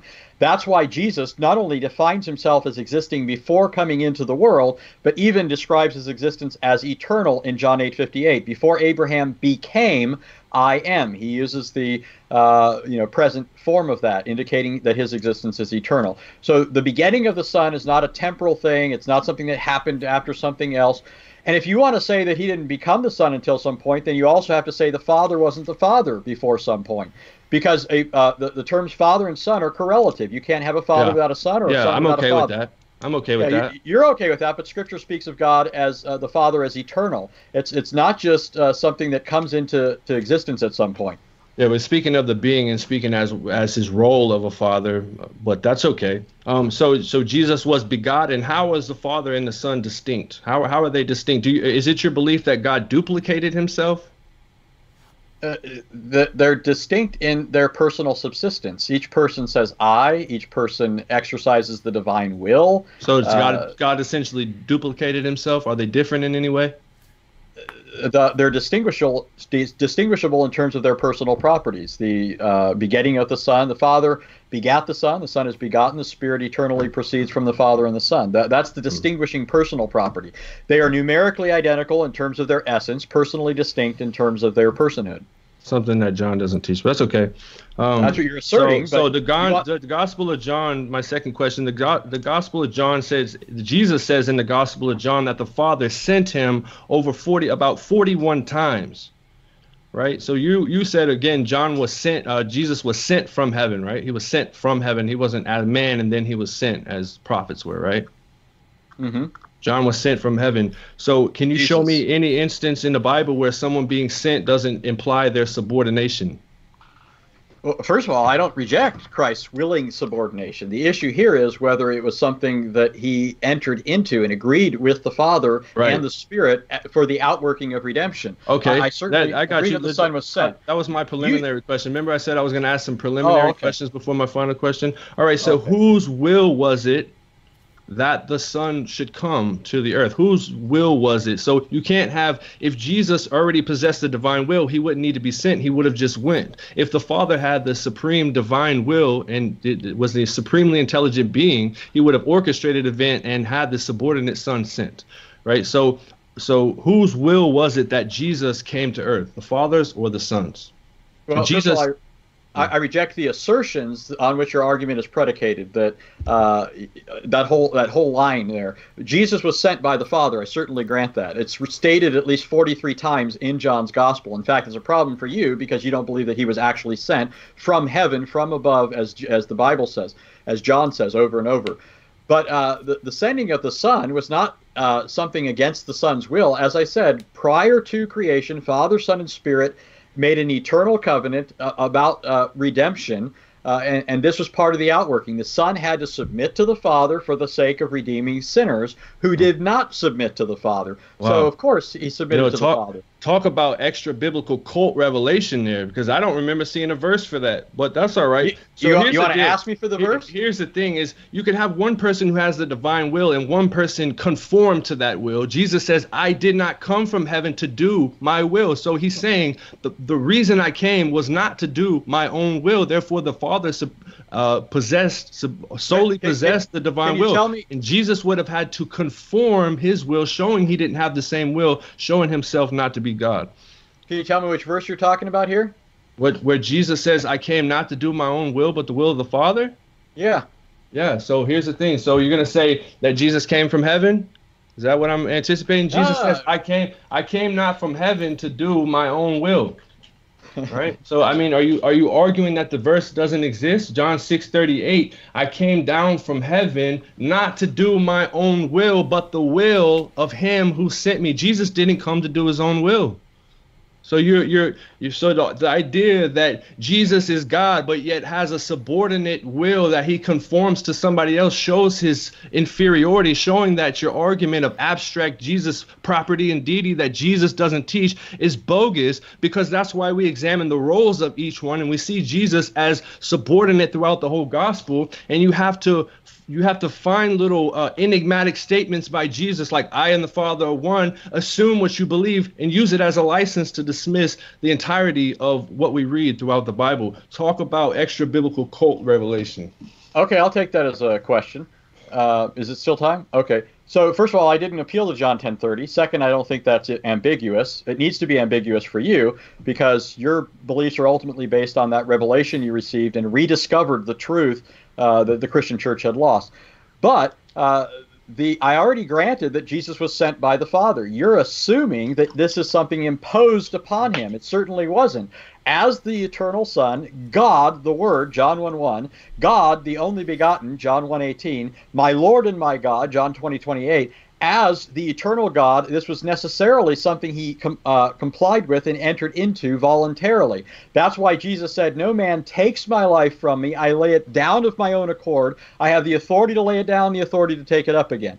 Jesus was not forced into the world. But thanks for admitting, by the way, that he did come from heaven, which is contrary to your Unitarian belief. You said he conformed to the Father's will, and then you're saying willingly. He willingly. So he chose to do it. That's who would argue that? But you're saying that he didn't have the will initially, that he had to conform to a will that wasn't his own. That's not what I said. All right, Anthony, go ahead and respond to that. Implied. Go ahead and respond to that, Anthony, as we'll call that the last question. We're over time, so go ahead and briefly respond if you want, and then anything else save for the rebuttals. Yeah, no, I just said that that's not what I said. He put words in my mouth, so that there's nothing further that I'll add to that. All right, ladies and gentlemen, we are finished with the cross-examination, and we are going to move on to some rebuttals. I see lots of people posting questions, either for Anthony or for Andrew. Keep in mind, we have not gotten to the Q&A. Both debaters have agreed to answer some questions at the end, so save your questions until the end, and you can get them ready if you want. Now, keep in mind, I don't know which side everyone is on. I mean, I know some of the regulars here, and that they will most likely be favoring Anthony. But I also know other people showed up with different views. So, in your questions, once we get through the rebuttals and the conclusions, then please state who your question is for, whether for Anthony or for Andrew, and keep it as brief as possible so that you can fit it in obviously in the chat. All right. So now we're going to turn to our second rebuttals. These are going to be shorter. These are just going to be 5 minutes. And so let me get Anthony up here. And Andrew, if you can silence your microphone once again. I'll get Anthony up by himself. And Anthony, I'll start your clock for 5 minutes whenever you start speaking. All right, so much of our discussion, or part of our discussion at least, has to do with the relevant background to John's Gospel. I have asserted that the Old Testament, first of all, is the inspired background, therefore the most relevant. And if we're going to ask about what Jews were believing, then we have to go to primary Jewish sources. Now, Andrew, strangely, said that my sole claim here is based on Philo. I didn't bring up Philo. He brought up Philo. I simply quoted Philo to show he doesn't know what he's talking about. Philo did teach that the Logos is a person, which isn't Andrew's position.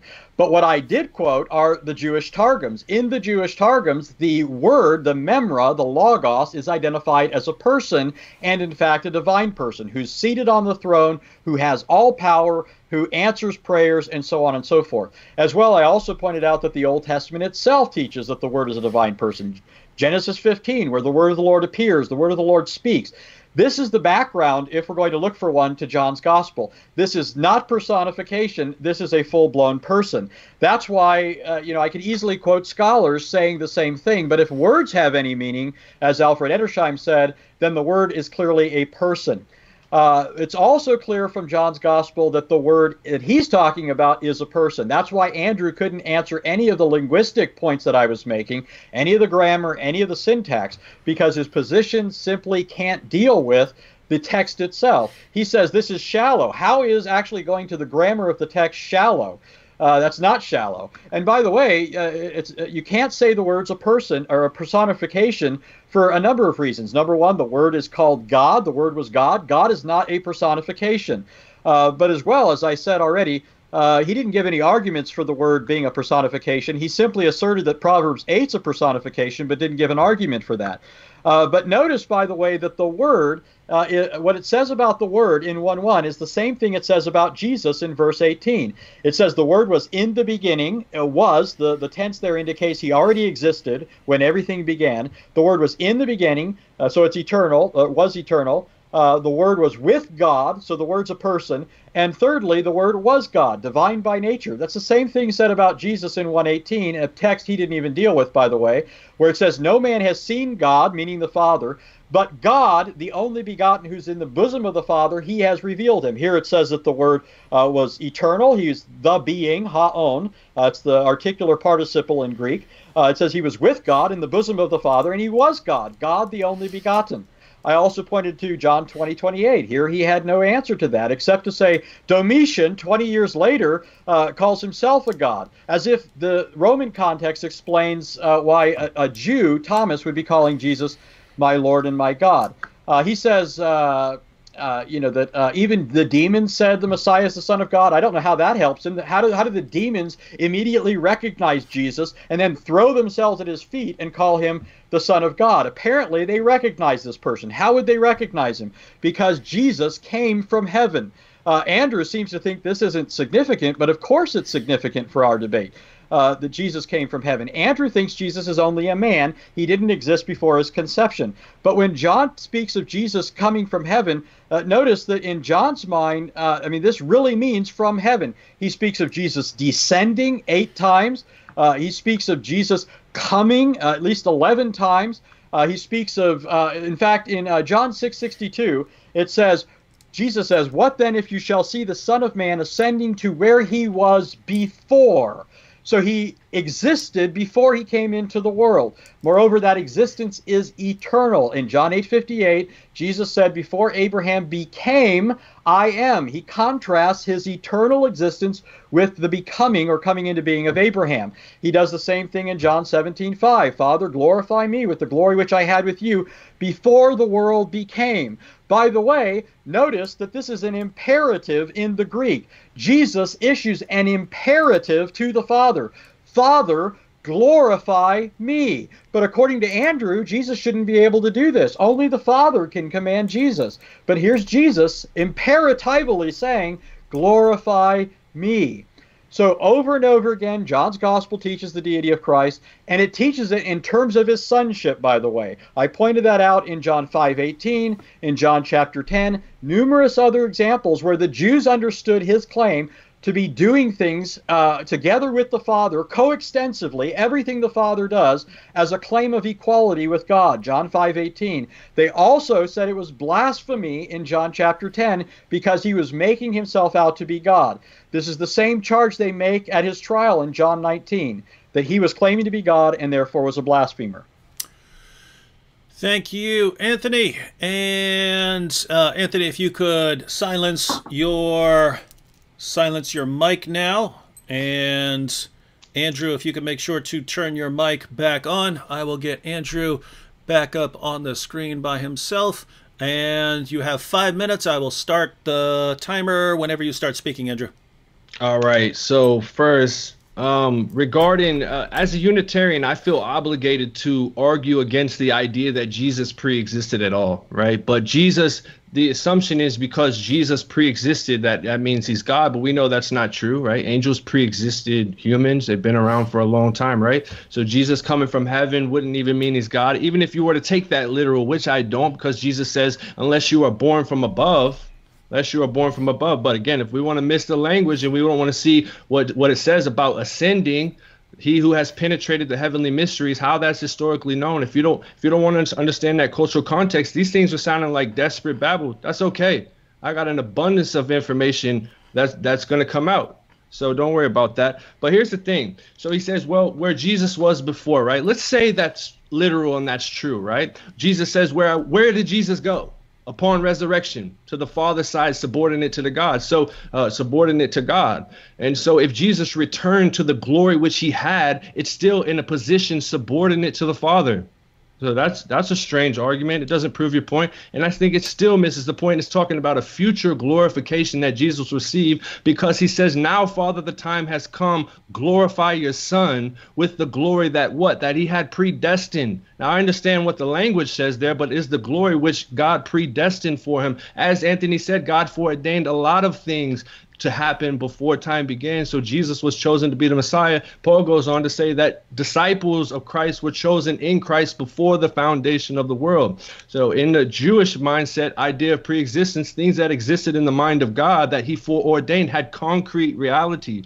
Number two, this is not that big a deal. And Anthony's in the minority, far minority about the dating of John, but that's not even crucial to my debate, to my argument, because as I pointed out, it was common for all emperors at that time to bear the title God and Son of God and things like this without confusing them, and even humans called God without confusing them. And again, referring to the Logos, a separate introductory piece, I've already brought something from the Jewish philosopher who was the foremost Logos theorist, Philo of Alexandria.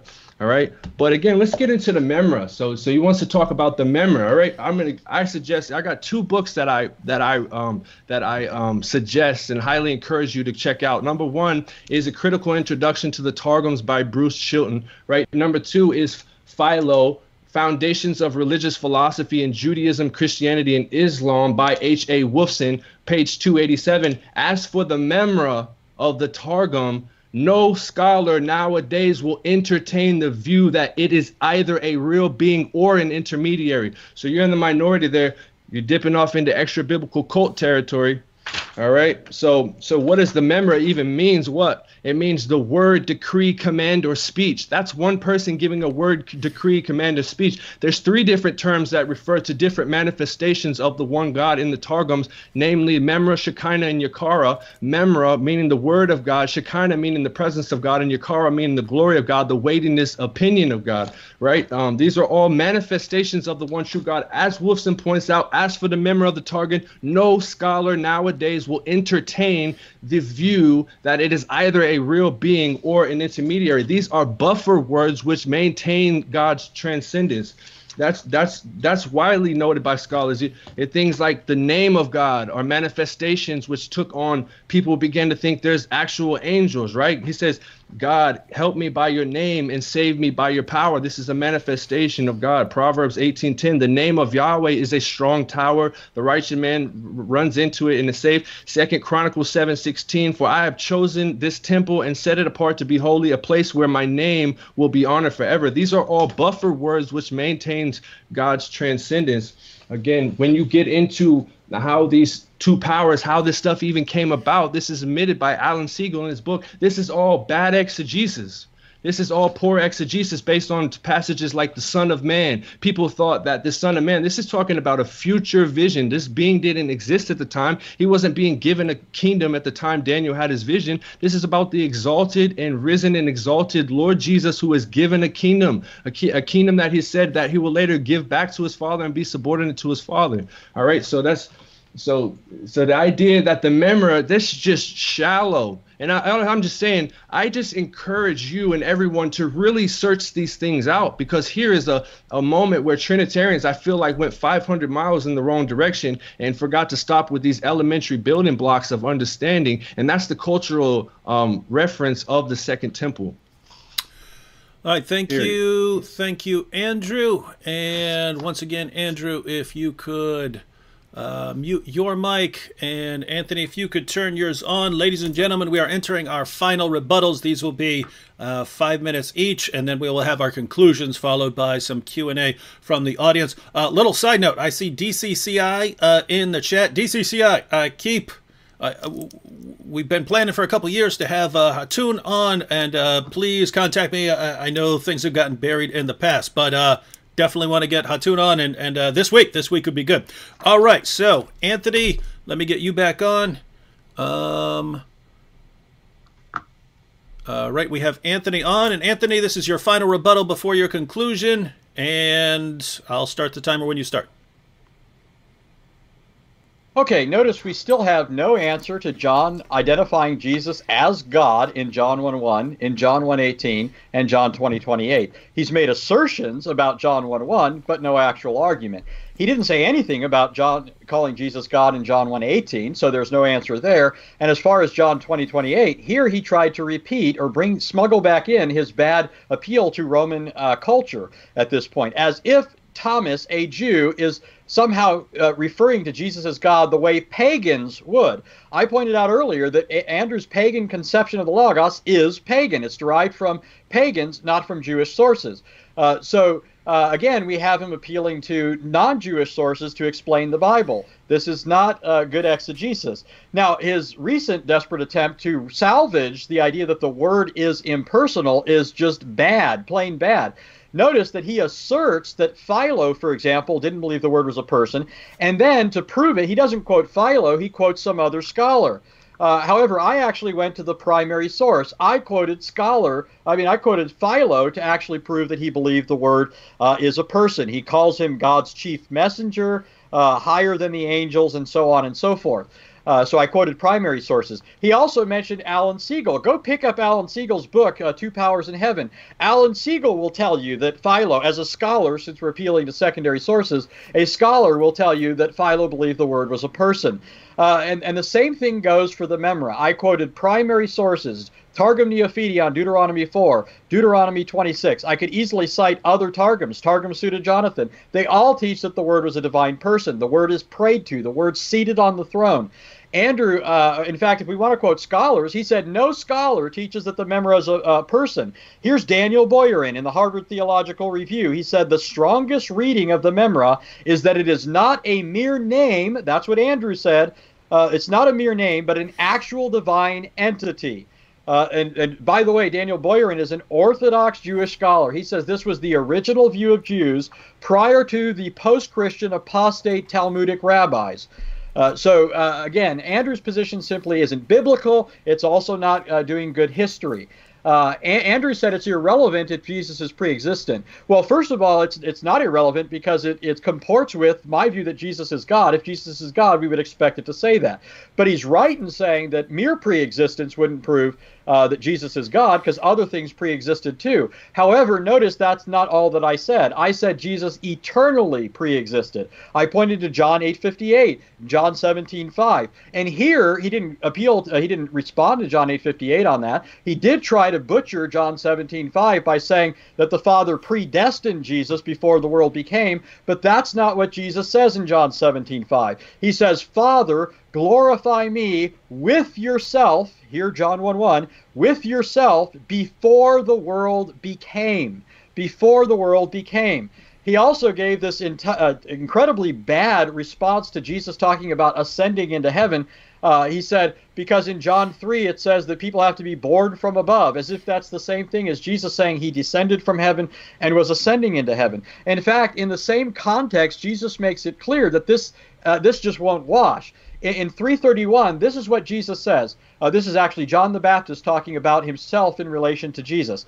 He said, "He who comes from above is above all, above all.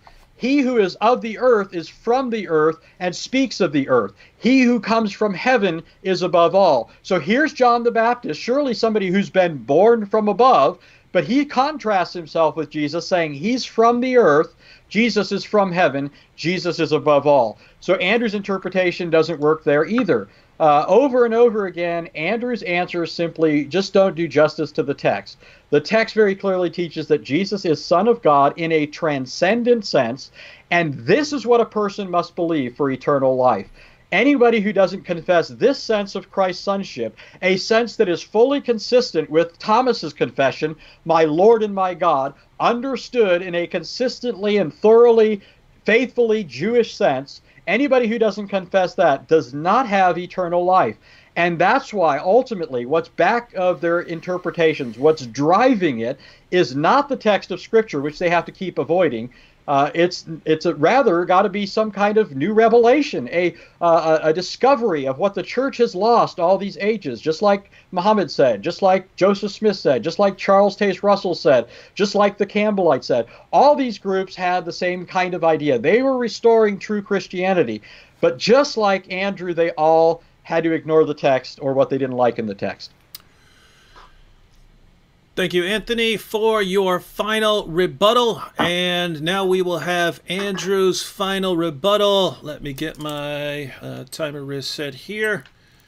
And let me get Andrew up on the screen. All right, Andrew. Anthony, if you could silence your mic if you haven't already. Andrew, if you could make sure yours is on. And 5 minutes whenever you're ready. All right.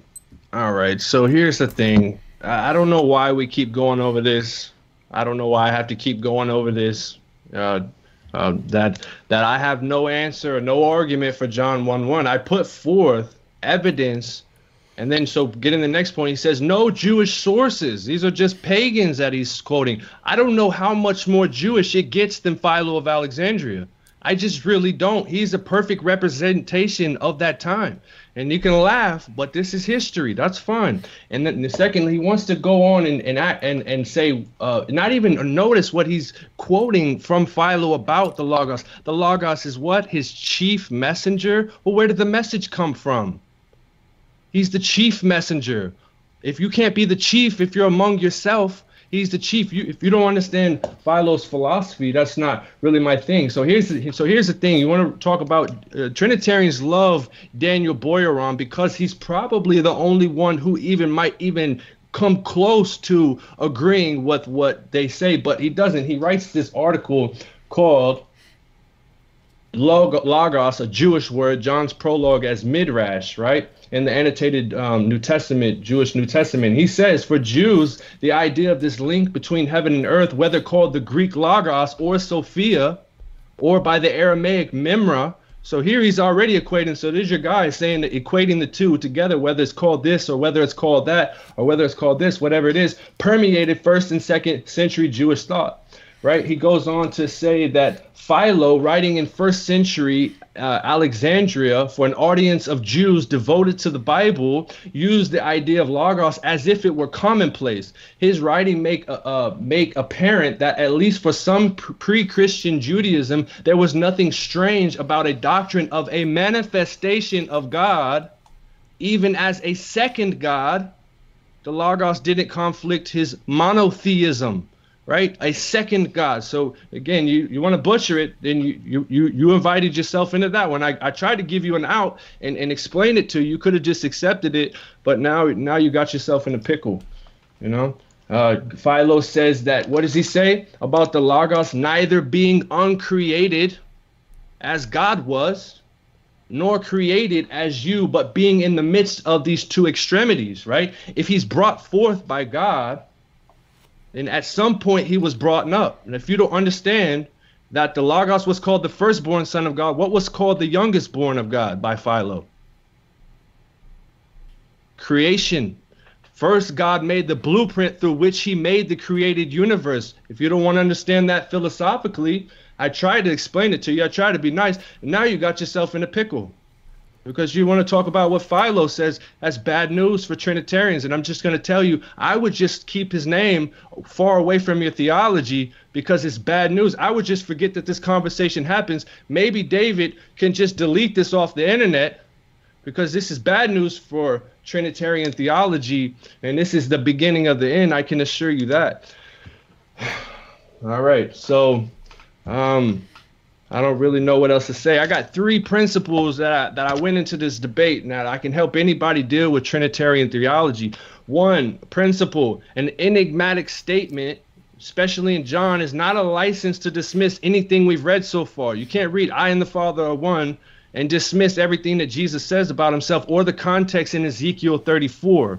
All right? Trinitarians take the shortest route possible. They say, make way for the Lord, and then Jesus came. Jesus is God. That's the most shallow and shortest route you can possibly take, and it leads to terrible conclusion. And number 1, John doesn't teach it, right? If John doesn't teach it, right, that means you're assuming it and reading it into the text, right? You might say, well, you know, that John, well, you know, you're assuming Philo's teaching and reading it into the text, right? You might say that, but here's the thing: is this is an ancient source talking about the Logos, describing the exact same thing we're reading in John 1 from around the time. This is not an extra biblical creed dogma that it took people 400 years to develop on paper. All right, so John doesn't teach this, not even within the realm of cultural context for John. If you want to talk about the Logos and believe it's a second person, I don't believe it is. I think the argument based down to here is, the takeaway from this is that we got to ask ourselves, is wisdom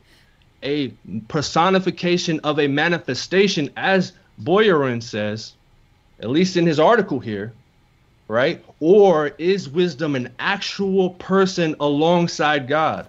That's what we have to ask ourselves. And then if you believe that wisdom is an actual person, you have to describe how this person is alongside, said to have been brought forth by God and used by God as well.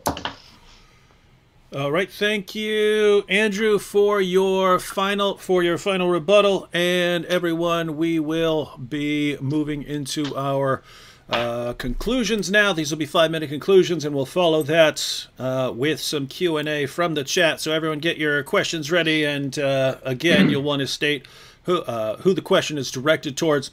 Also, by the way, side note, it's perfectly acceptable if you have a question that would apply to both people. Just say for both debaters, and then ask your question. All right, now we are moving into the conclusion for each side. Let me get Anthony up on the screen. And Anthony, you have 5 minutes to conclude. All right, we still have no response from Andrew to Jesus defining himself as Son of God, the thesis of John's Gospel. In John 5:18, a text that hasn't been touched, Jesus' claim of sonship is understood as a claim of equality with God because he was claiming that his works were coextensive with those of the Father throughout the past up until the present. The same thing in John chapter 10 when they say that he's guilty of blasphemy for claiming to be the Son of God. This is the thesis of John's Gospel. This is what it means to actually interpret things in context, to interpret it in light of its actual thesis, the one that John painstakingly explains over and over again. We also had no response to John 1:1's description of the Word as God, as with God, as eternally with God. In the beginning was the Word was with God, the Word was God. That's not a personification for all the reasons I gave. First of all, Andrew didn't give an argument for it being a personification. Second, you don't call God a personification, but the Word is called God. Third, that's just not how the Greek grammar works. It's clearly talking about a person. Ein pros ton theon always talks about persons being with God, never of an abstraction. In fact, if you want to say the word's an abstraction, just God's rationale, it would be internal to God, and there'd be an easy way to say this. John 1:4 says, in him was life, meaning in the Word. Here you have the kind of construction John would have to use if he wanted to say the Word was just God's rationale in him. So we've got no answer that proves that the Word is simply a personification. And this is why Andrew wants to, keep going back to Philo, but he says Philo doesn't help me. Notice, I'm not appealing to Philo to interpret John. I'm saying Philo doesn't help him. He brought up Philo in this debate. I pointed out that Philo thinks of the Logos as a person. I quoted Philo to this effect. Instead of quoting Philo, he quoted some secondary source about Philo. But Philo calls the Logos God's firstborn son. You even heard Andrew say that. He also butchered, by the way, Daniel Boyarin's position. You notice that when he quoted Boyarin says the Memra is a manifestation of God, but then when he interpreted Boyarin, he said he's a personification of a manifestation. That is not what Boyarin says. I already quoted Boyarin very clearly saying that the Memra is a divine entity in the Targums. I could easily quote him saying the same thing. Notice here, for example, same article, the beginning of Trinitarian reflection, he says, was precisely in non-Christian Jewish accounts about the second visible God, variously called the Logos, Wisdom, or Son of God. So Boyarin does not teach that the Memra was simply a personification. Andrew's not reading secondary sources any better than he's reading primary sources, because he's not even quoting them. And he's not reading John, certainly, any better than he's reading any of them. And that's because what's ultimately driving Andrew's understanding is a pre-commitment to Unitarianism that he got by a revelation and led him to believe that he has rediscovered the truth that Christians have been missing for 2,000 years. That simply isn't the case. It doesn't cut it. Let me just touch a couple of things that I didn't address earlier. One thing is Andrew's claim that Jesus is a shepherd in John 10 in no higher sense than what he found in Ezekiel 34. He says Trinitarians take the shortest route possible. Well, here's the route that we take.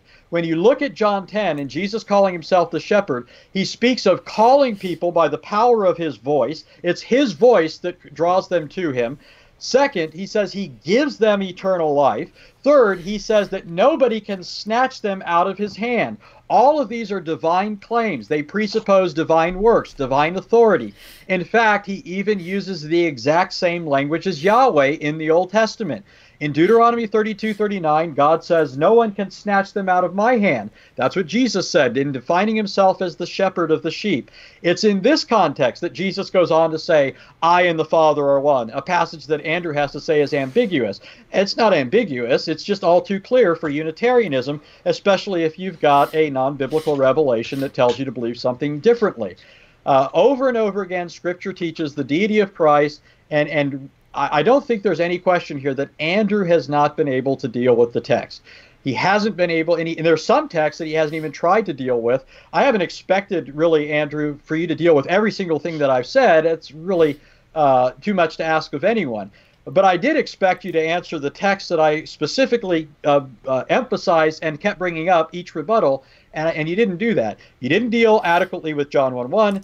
You didn't deal with John 1:18. You didn't adequately deal with John 20:28. Although you did say, again, I'm in the minority, for example, because I believe it was written before AD 70. Well, John 5:1 and 2 says that John was writing before AD 70, so I guess I'm in a good minority.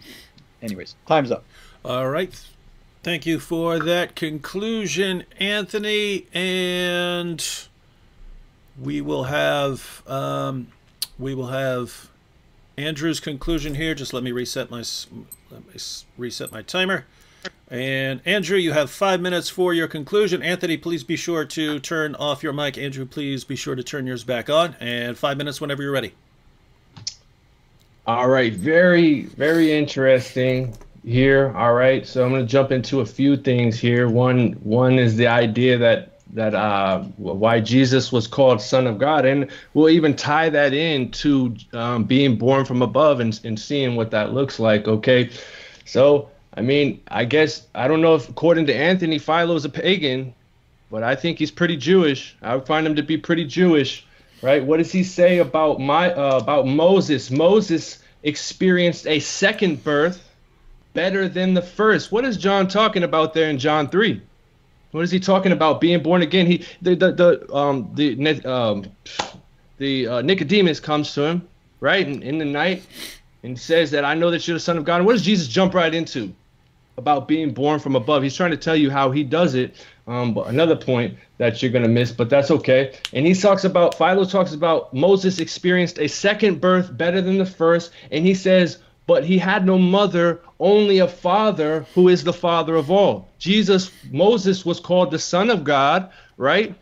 Because he had only a father and no mother, because he was born again from above. But that's okay. I don't know what but if Philo's not Jewish enough to you, then nothing I'm saying is really going to make sense. And again, in John 8, so he talks about, well, the Jews picked up stones to stone him because he was saying he was the Son of God. The same Jews in John 8 who Jesus says, why don't you understand anything that I'm saying? You're trying to murder me because you don't understand what I'm saying. So the Jews trying to murder him is because they don't understand him. So Anthony's position, I guess, would say that the Jews actually did understand him.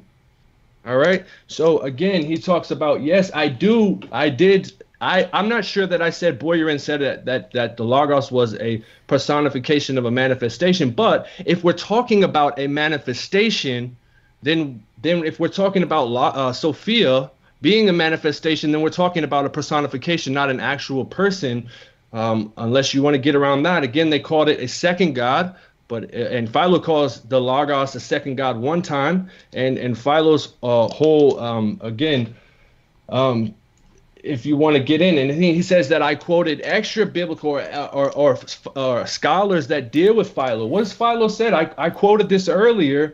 It is manifest also that the archetypal seal, which we call the world that is perceptible to the intellect, must itself be the archetypal model, the idea of ideas, the Logos of God. How is the ideas of ideas a person? So you can't take one thing. I'm just telling you, you can't take one thing that Philo says and think that you have a clear understanding of what he says. Well, Philo says it's a person here, but here he calls it the ideas of ideas. Right? And he says, but the seal is an idea of ideas according to which the ideas that God produced as a blueprint and that he fashioned the world with, comprehensible only to the intellect, only by understanding the pattern in creation and how God wants to manifest his plans can we understand God. The word of God is what makes God known, because no one at any time has ever seen God. All right, so there again, I'm telling you directly from Philo. I'm telling that you can't take one thing from Philo, and that's just bad news. We can pretend this never happened. I won't bring it up. Maybe you can see if you can hack into YouTube and take this off the internet. But I would just say, well, just let it be, and maybe nobody will see it, because I think it's just bad news for Trinitarianism. So he talks about hearing the voice of God. Again, it's completely shallow, right? Again, he said, well, God says the voice here, and Jesus says the voice here. Jesus is God. That's the shortest route possible you could possibly take. What are they hearing from his voice? He says that it gives them eternal life. What does let's see, John 6:68, Simon Peter replied, Lord, to whom would we go? You have the words of eternal life. We believe and know that you are the Holy One of God. You can't be both God and of God. You render language useless. To be of something means you're not that which you are of, right? So he has the words of life. But if you don't follow the patterns and you just want to see voice and voice, take the shallowest route and just use it as a license to dismiss everything else that's said about Jesus, you're going to end up with a view that's Trinitarianism. My thing is not based off some cult revelation. I'm not telling you get a planet of your own, right? When you die, that's not what I'm saying. I'm talking about straight from the Bible and cultural context. And if you want to try to, and so all my information that I presented here today was straight from the Bible and cultural context. Right? You want to say I claim pagans, and regardless. So talking about, I think that it's extremely shallow to date. It's not really that relevant. But you want to date the Gospel of John because he speaks as if the temple still existed. That's your evidence. You want to go against all of scholarship to say that? I think that's, again, extremely weak and goes against the consensus of scholarship. All right, ladies and gentlemen, that brings us to the end of our debate. Well, to the Q&A. That ends the formal portion of our debate. We're now going to have some Q&A. We're not going to go too long with this.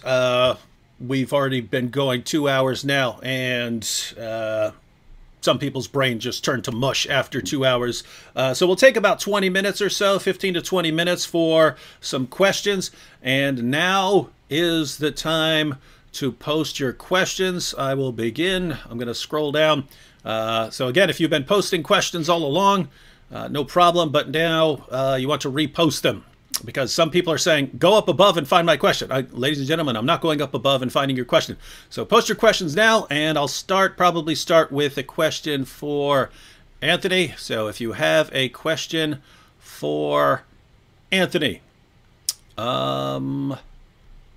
let's see. And by the way, Anthony and Andrew, if you guys want to look at the questions and sort of pick your own questions, you can do that too, because that'll go more smoothly. I could be looking at questions while you guys are answering something, and then you could be looking up questions while the other person is answering, and so on. Okay, Devin here. Let me go down to Devin. I saw Devin just posted a question directed towards Anthony.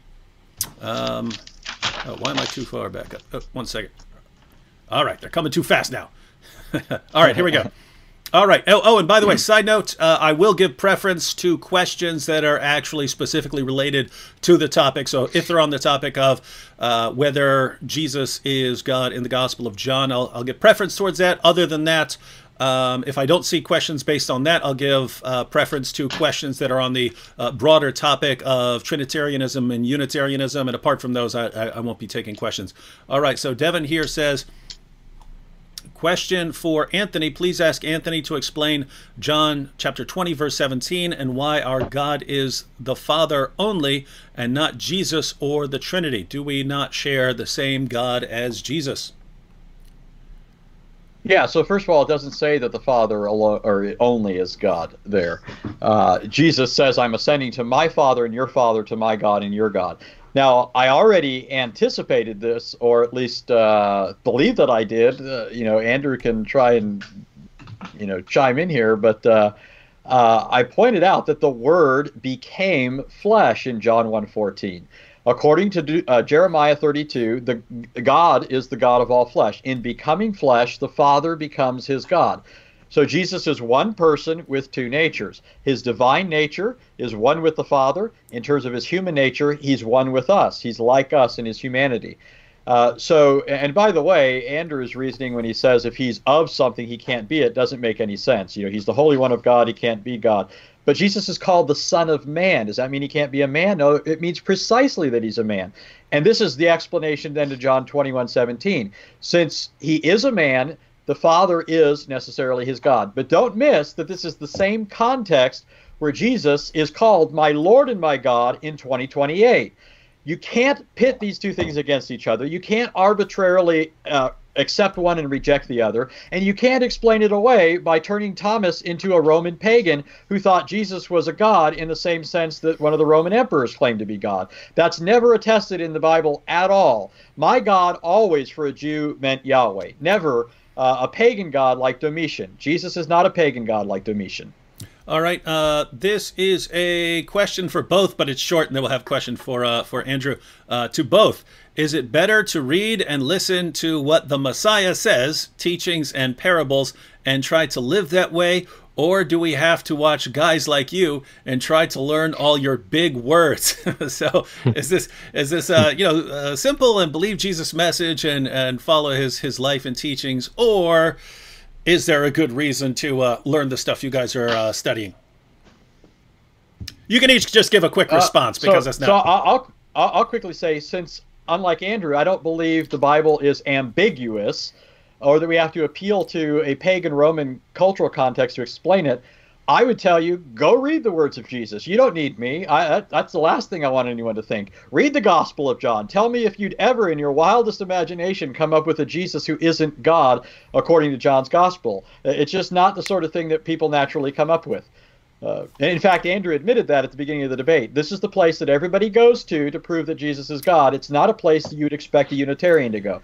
So, I would tell you, go read John's Gospel. You don't need to listen to me. You don't need to listen to Andrew. Anthony, this was a nice, light-hearted question, and you had to turn it into an attack. Hey, all right, go.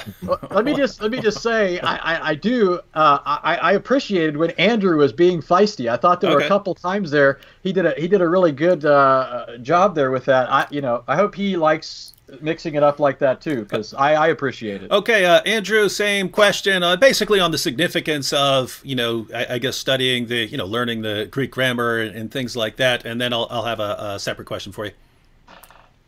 Yeah, first I say, I do appreciate the resistance. It always, either refines. I can either take what stays or what goes will go. So I appreciate having my views pressured. And I think everybody should question their views, like Descartes says, at least once in their life, right? So I think it's interesting because as a Unitarian, as someone who has the beliefs I do and was ultimately rejected by these people that I thought loved me unconditionally from the church I left, Unitarians are often told that we're children of the devil, and Anthony didn't say that, but I've been told that before, or that we're not Christians, right? But what makes a Christian is our behavior and our lifestyle. If I'm not a Christian because I say Jesus has a God and Jesus is saying he has a God, then I'm sure God can overlook that if there's something that I'm getting wrong. So ultimately, yes, at the end of the day, we should be conforming our behavior to the will of God. At the same time, we can engage in these, you can either take or leave these conversations because we go in and we refined, and it actually, I believe, expounds and expands our understanding of God. And so that's a great thing. All right, now question for Andrew from Luke L007. Romans 1:25 forbids worship of creation. If Jesus is our Savior and not God, it would follow that any worship of him would be paganism. So I'm guessing that's a question on whether you agree. Yeah, I mean, I think that's it's a fair question. It seems like the guy's sort of going through the reasoning process. He's like, well, I mean, I don't know why he's asking. Maybe he wants to worship Jesus, but he can't do it just because he believes Jesus is a creature, right? But as I brought up in 1 Chronicles 29:20, perfect example. Then David said to the whole assembly, praise Yahweh your God. So the whole assembly praised Yahweh, the God of their fathers. They bowed down and paid homage to Yahweh and to the king. So they're bowing down, they're prostrating themselves. Men were prostrated before all throughout the Bible. The idea that creatures worship, these guys like to bring the word latreu and talk about, well, this is a specific kind of worship. That's a bogus argument. But here we have 1 Chronicles 29:20. It says they bowed down and paid homage. That's worshiping Yahweh and the king. King is not God. So I would say we worship Jesus in the same sense, and we pay homage to him in the same sense that people did to Yahweh and his Messiah in 1 Chronicles 29:20. Right. This also is a question for both, and Andrew, you can start, and then Anthony can answer the same question, and then we'll go back to Anthony for a question. The Ode Kid says, question for Andrew and Anthony. The man in Genesis 32:22-32 is known as Jehovah, and then is known as the angel in Hosea 12:2-5, who wrestled with Jacob. So doesn't this mean that angel is God? No, and I'll tell you why. I mean, given the criterion for these intermediary figures, one of the things is if they possess the divine name of God. If this is an authorized person speaking for God, for instance, in the burning bush, right? People like to say the angel of the Lord as if it's only one person, right? But I believe it's in the book of Acts. It says that an angel, there was many figures called the angel of the Lord, including humans. So this person is unique. He's special among the angels, but he's still speaking and representing God, and it switches back and forth, and sometimes the identities are mixed there. But I guess the question is, does that mean this person is a God? No, because this person is said explicitly to be an angel. If you're an angel, you're a messenger. And if you're a messenger, you received a word from somewhere. That's from the supremely intelligent, supremely powerful being who both gave the word and commissioned and empowered the agent to bring forth his word. All right, Anthony, same question. Okay, yeah, completely wrong on Andrew's part. We should expect the same thing when it comes to him dealing with the Old Testament as what we saw when he was trying to deal with the New Testament. In the Old Testament, the construction that's used there for the angel of the Lord doesn't mean an angel. The construction is Melach Yahweh. Since it's in construct relationship with the name of God, it's a definite construction. It doesn't mean an angel. It means the angel or the messenger. The word messenger is a functional term, not ontological. It's not referring to his nature. It's simply referring to what he does.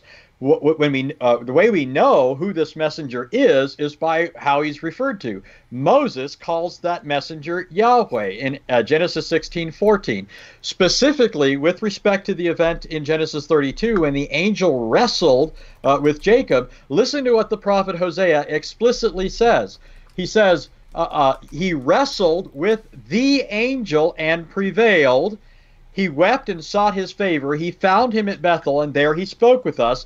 Even Yahweh, the God of hosts. Yahweh is his memorial name. Here, the prophet Hosea explicitly identifies the one who wrestled with Jacob as Yahweh, the God of hosts. So he doesn't just call him God, he calls him Yahweh, the special covenant name of God. The same thing Moses called him in 16:14, as well as in numerous other passages. All Yeah, right. well, can I clarify though? Is that all right? I'll give you 30 seconds, but then Anthony gets a 30-second follow-up. No, Okay. I wasn't saying that the construct in the Old Testament says an angel of the Lord. That's not what I'm saying. I'm saying it can say the angel of the Lord and refer to multiple beings, namely Michael and Gabriel. What I'm saying is that in Acts 7:30, after 40 years had passed, an angel appeared to Moses in the flames of a burning bush. Now this person appeared to Yahweh, but here he's saying is an angel. So we have to explain that dynamic. No one has seen God at any time, but all of a sudden all these people are seeing this angel and believing they saw God. You have to explain the dynamic there.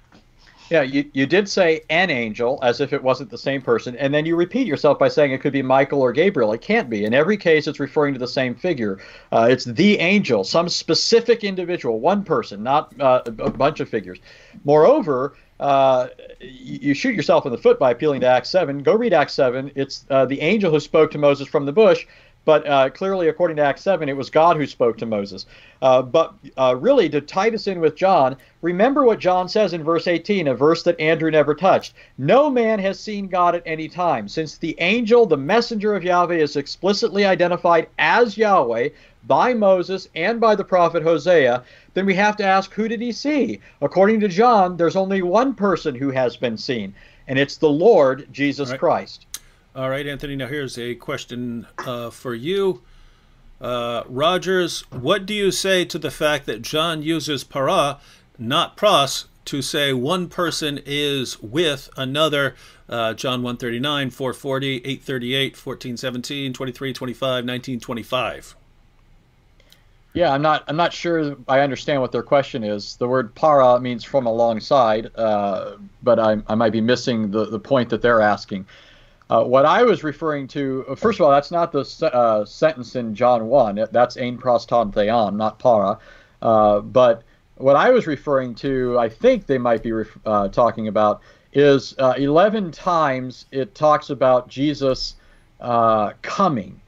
And that's further qualified by saying he came from heaven, ek tu uranu, or from the Father, apo, or from God, apotheu. And then sometimes it says para tu theou, that he came from alongside the Father. But I don't know. I'm not sure exactly what this person was asking. I wish they could clarify it. Okay, now a question for both. We can start with you, Anthony, and then Andrew can answer, and then we'll have a question for Andrew. Do you think this is a matter essential to salvation? Do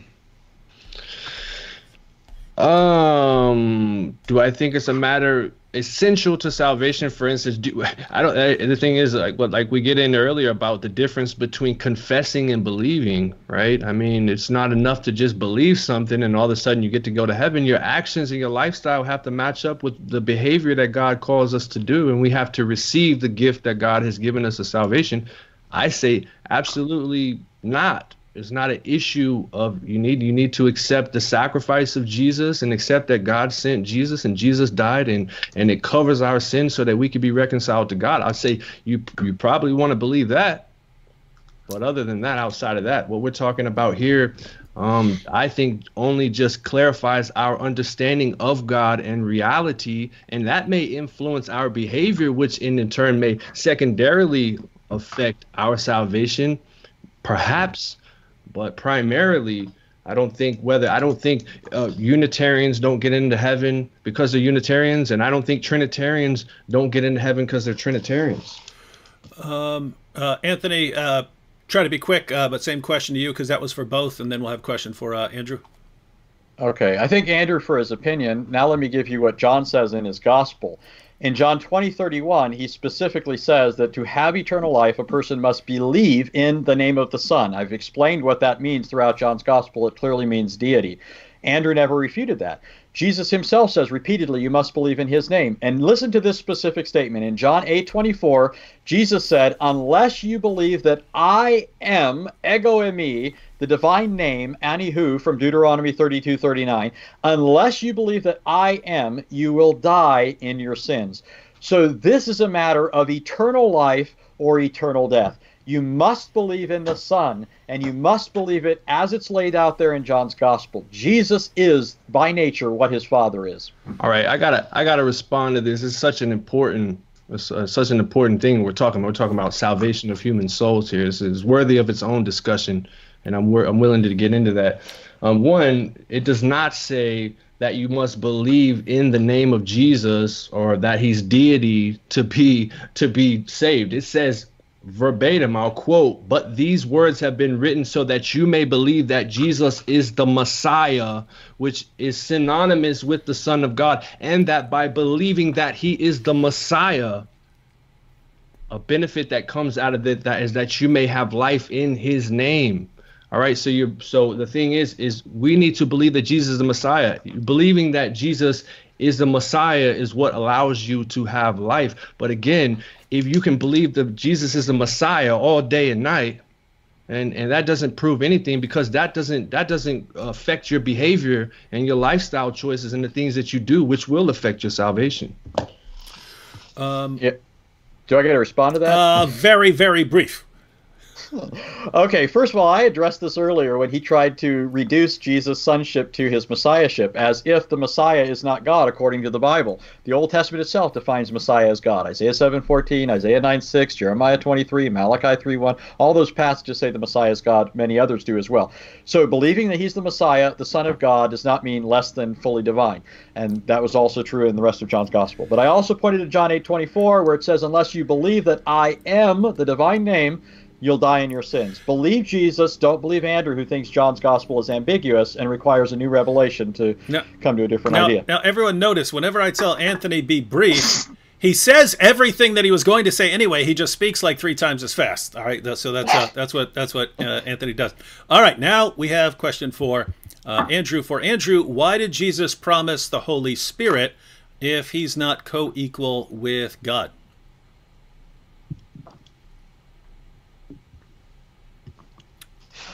I mean, I don't know. Like, I don't know what he's trying to, like, I think that's just the type of reasoning that Trinitarians have. I mean, hey, look, guy who's asking this question, if that's the difference between you believing what I'm telling you or not, I mean, hit me up, find me on Facebook or YouTube, and we can discuss this thing.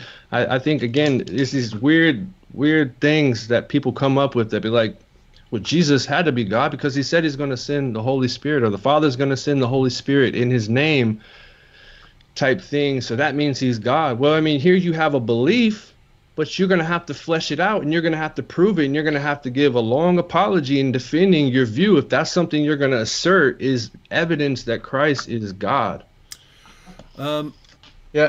Oh, sorry. Thought I got to respond, but well, we're trying to get through a few more questions. Andrew Tam in the super chat said, for Rogers, if each person of the Godhead is distinct, is there some property of each the other doesn't have? If yes, does it imply a deficient personhood? If no, how do you define this distinction? And I think you already touched on that earlier in the debate a little bit during the discussion. Did you get the? Do I need to read the question over, or are you good?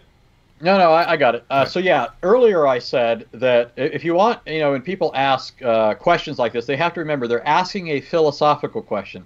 People can't complain if in response to a philosophical question, you give a philosophical answer. The answer to that philosophical question is, and remember, we're talking about God, so I couldn't explain to you the full process of human birth. I can't pretend to be able to fully exhaust anything about the nature of God here. I'm certainly at my limit threshold, very early when it comes to talking about God. But the Bible itself identifies Jesus as God by essence, John 1:1, 1:18, 20:28. So that can't be denied. The Bible also identifies Jesus as the Son, so there has to be some personal property distinguishing him. It's not an essential property, a personal property. Philosophically, those two things are distinct. So he has all the divine attributes, omniscience, omnipotence, omnibenevolence, all those things, but his personal distinguishing property is that he's begotten. The Father's property is that of paternity. He begets the Son. The Son is begotten of the Father, so his personal property is filiation or sonship, and the personal property of the Spirit is spiration. He proceeds from the Father and the Son. So that's my answer. All right, and another question from Andrew another question from Andrew to Andrew. This is a different Andrew. Can God choose not to exercise his will? If yes, John 6:38 doesn't mean Jesus isn't God. If no, the Unitarian God has no freedom to choose. I think we're getting it. Again, what does he say? Does the Father not have a will? Yeah, so let me go and repeat it. Let me go and repeat it again. So he's asking, can God choose not to exercise his will? And if you say, yes, God can choose not to exercise his will, then John 6:38 wouldn't mean that Jesus isn't God. But if you say no, that God can't choose not to exercise his will, then you're denying God's freedom. Well, that's his claim, right? You're going to have to flesh it out, right? That's what we're doing. That's why people wonder why we do this, because we're trying to flesh out the things that we're claiming to a great depth, right? So, yes, the Father, I guess, if we're going to talk about philosophizing and talk about, we don't want to speculate about what the God can do. Can we reasonably say that's why we have philosophy, so we can understand why we claim the things that may be possible, understand God through philosophy. Nothing wrong with philosophy as long as it's done in the Spirit and with Christ as the ultimate truth, right? But the Father could probably choose. I mean, the Father could will something, and I don't know. I think first of all, that's irrelevant. The truth here, the main point here is John 6:38. For I have come down not to do my will. See, here's the thing. Jesus had a will. Jesus had the choice. That's all the evidence that we're given explicitly in this verse. Jesus had the choice to either listen to the Father and conform his will to the Father's, or he had a choice to reject what the Father was saying, showing his will to be distinct from the Father, therefore showing himself to not be the sole possessor of the divine will, because God's will is perfect. Jesus was constantly having to bend his will to conform it to God's, as setting the example as we should do. Anthony, this is sort of a related question. I thought you talked about this a little earlier, but maybe you are not clear enough. Anthony, how do you interpret that verse about Jesus coming not to do his will, but God's? So first, in case there are people who tune into the debate late, so why don't you just tell people what the verse says and then give your interpretation? Yeah, well, first of all, a broad answer. I'm pulling up the verse since you wanted me to be specific.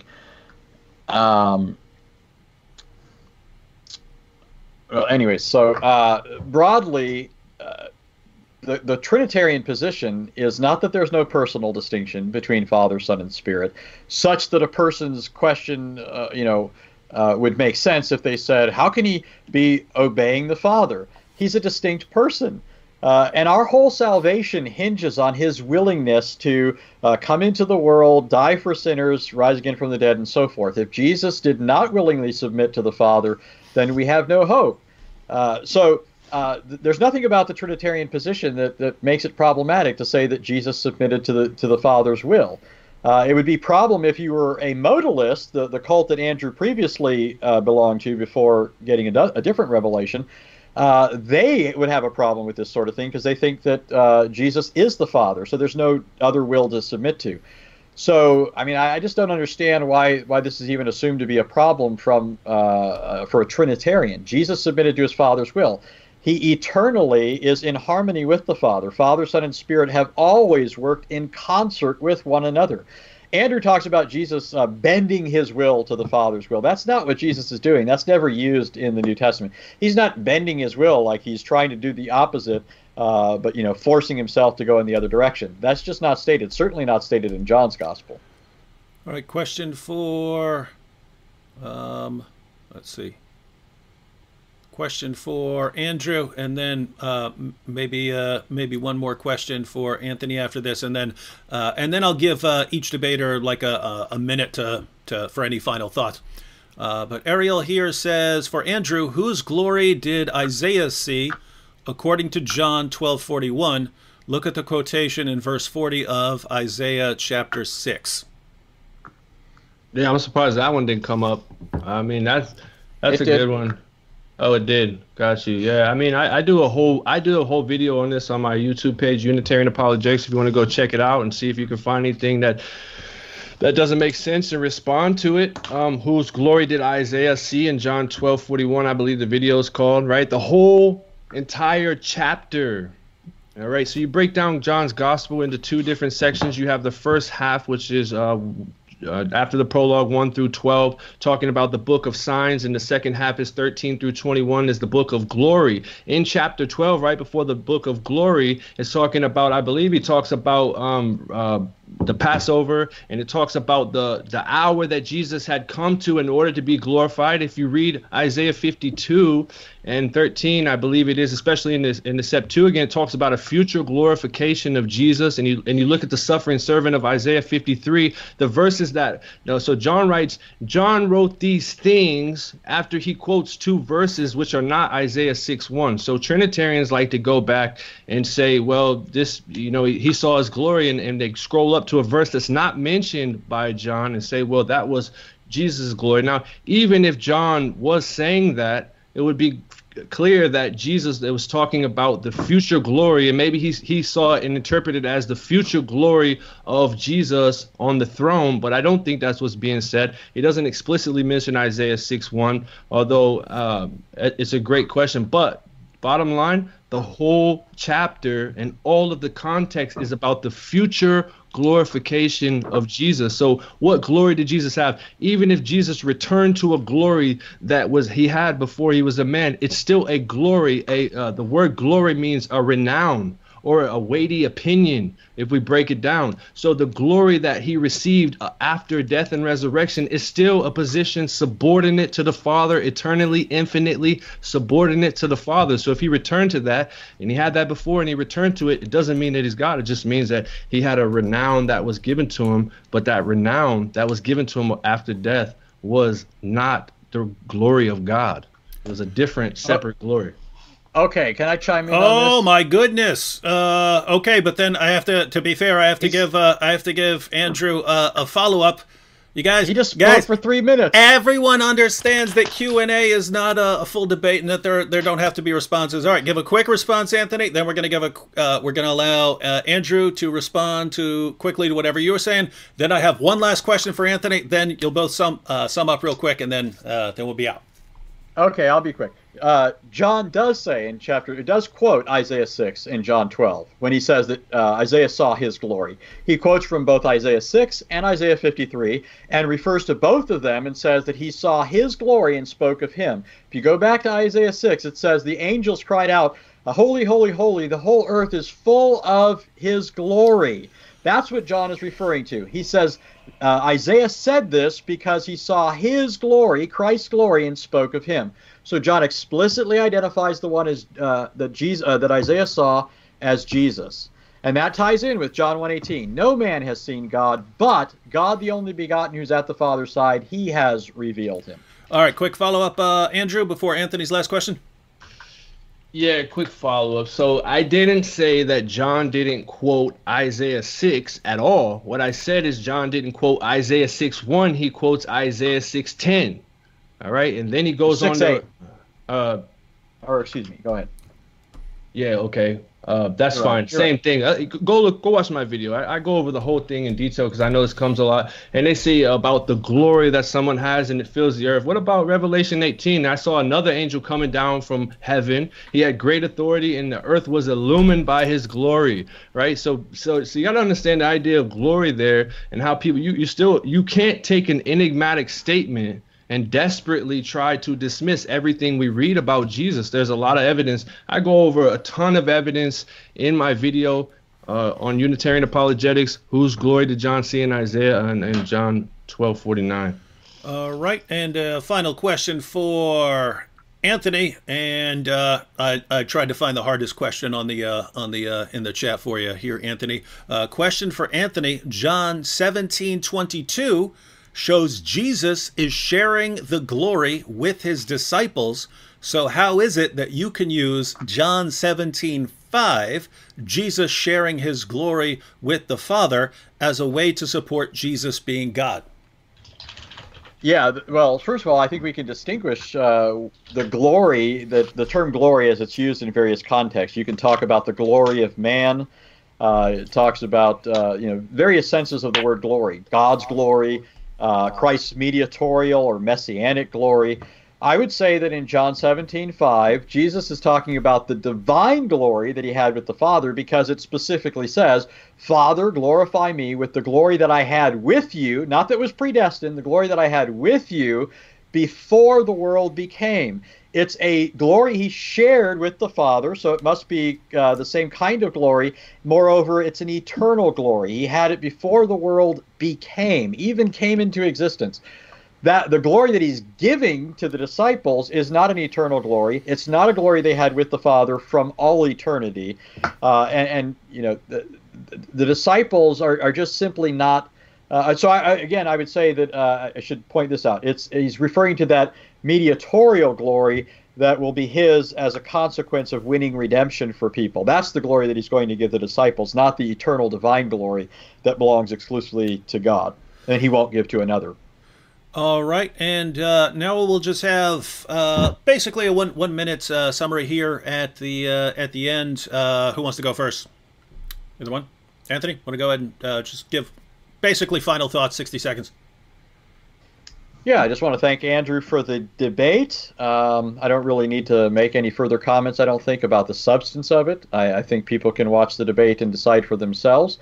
I think that Andrew several times, said, erase this, erase that. He thought that that's something I felt some need to do, but I think he was secretly begging us to erase it because he doesn't want it to be seen. I'm being facetious here, Andrew. I did like the feistiness, like I said. I thank you for the debate. I enjoyed it. I hope people learned from it. I hope you benefited from it. And I do hope that everybody will take to heart the words of Jesus in John 8:24 when he said, unless you believe that I am, you'll die in your sins. All right, Andrew, and you get the last word, about 60 seconds or so. Yeah, sure. I'm glad he brought that up again. Unless you believe that I am. See, this enigmatic statement Jesus says, and it's just a license for Trinitarians to dismiss everything that Jesus said. Let's just scratch the context. Let's scratch what Jesus said about himself. Let's scratch everything that's being said in the whole entire chapter. But Jesus said, I am. Man, that must mean he's God. Again, the shortest route possible, enigmatic statements, especially made in John. I mean, we're going to start believing that people ate Jesus. John says some things that you can't start promoting cannibalism because you want to take the shortest route possible. He says, I believe I am, using the same thing. He's establishing his permanences as the savior of the world, as the mediator of salvation. Moses said in an assumption of Moses that God formed me and before the foundation of the world, I was created to be what? A mediator of the covenant, salvation. The Jews in the context believed that they were saved because they were descendants of Abraham. But Jesus is saying, you need to believe that I am what? The Messiah. What? Because we go back, I believe it's in Mark, and the high priest says, just tell us plainly, are you the Son of God? And he says, ego and me, and you will see me at the right hand of power. Okay. So he's saying I am the Messiah. All right, thank you, Andrew and Anthony, for that debate. Thank you, everyone, for joining us for a good portion. We had over 1,000 people watching live. I know there were lots of questions we didn't get to, but I'm sure we'll be having more debates in the future. So keep your questions, and we'll hopefully get to those in the future. I've been told to announce that. Repeatedly to announce that Sam is going live afterwards. I cannot do that. No one is going to go watch that. Notice 1,000 plus viewers live. What does Sam get? 100, 150. Why? Because he blocks everyone. So if you want to get blocked, go over to Sam, and if not, then all right. Well, everyone, I will catch you all next time, and I'll be going live later this week with Brother Rashid. Got a message from Hatun. Hopefully that's about going live this week. Other than that, you can follow both these guys on their channels. Catch you all later.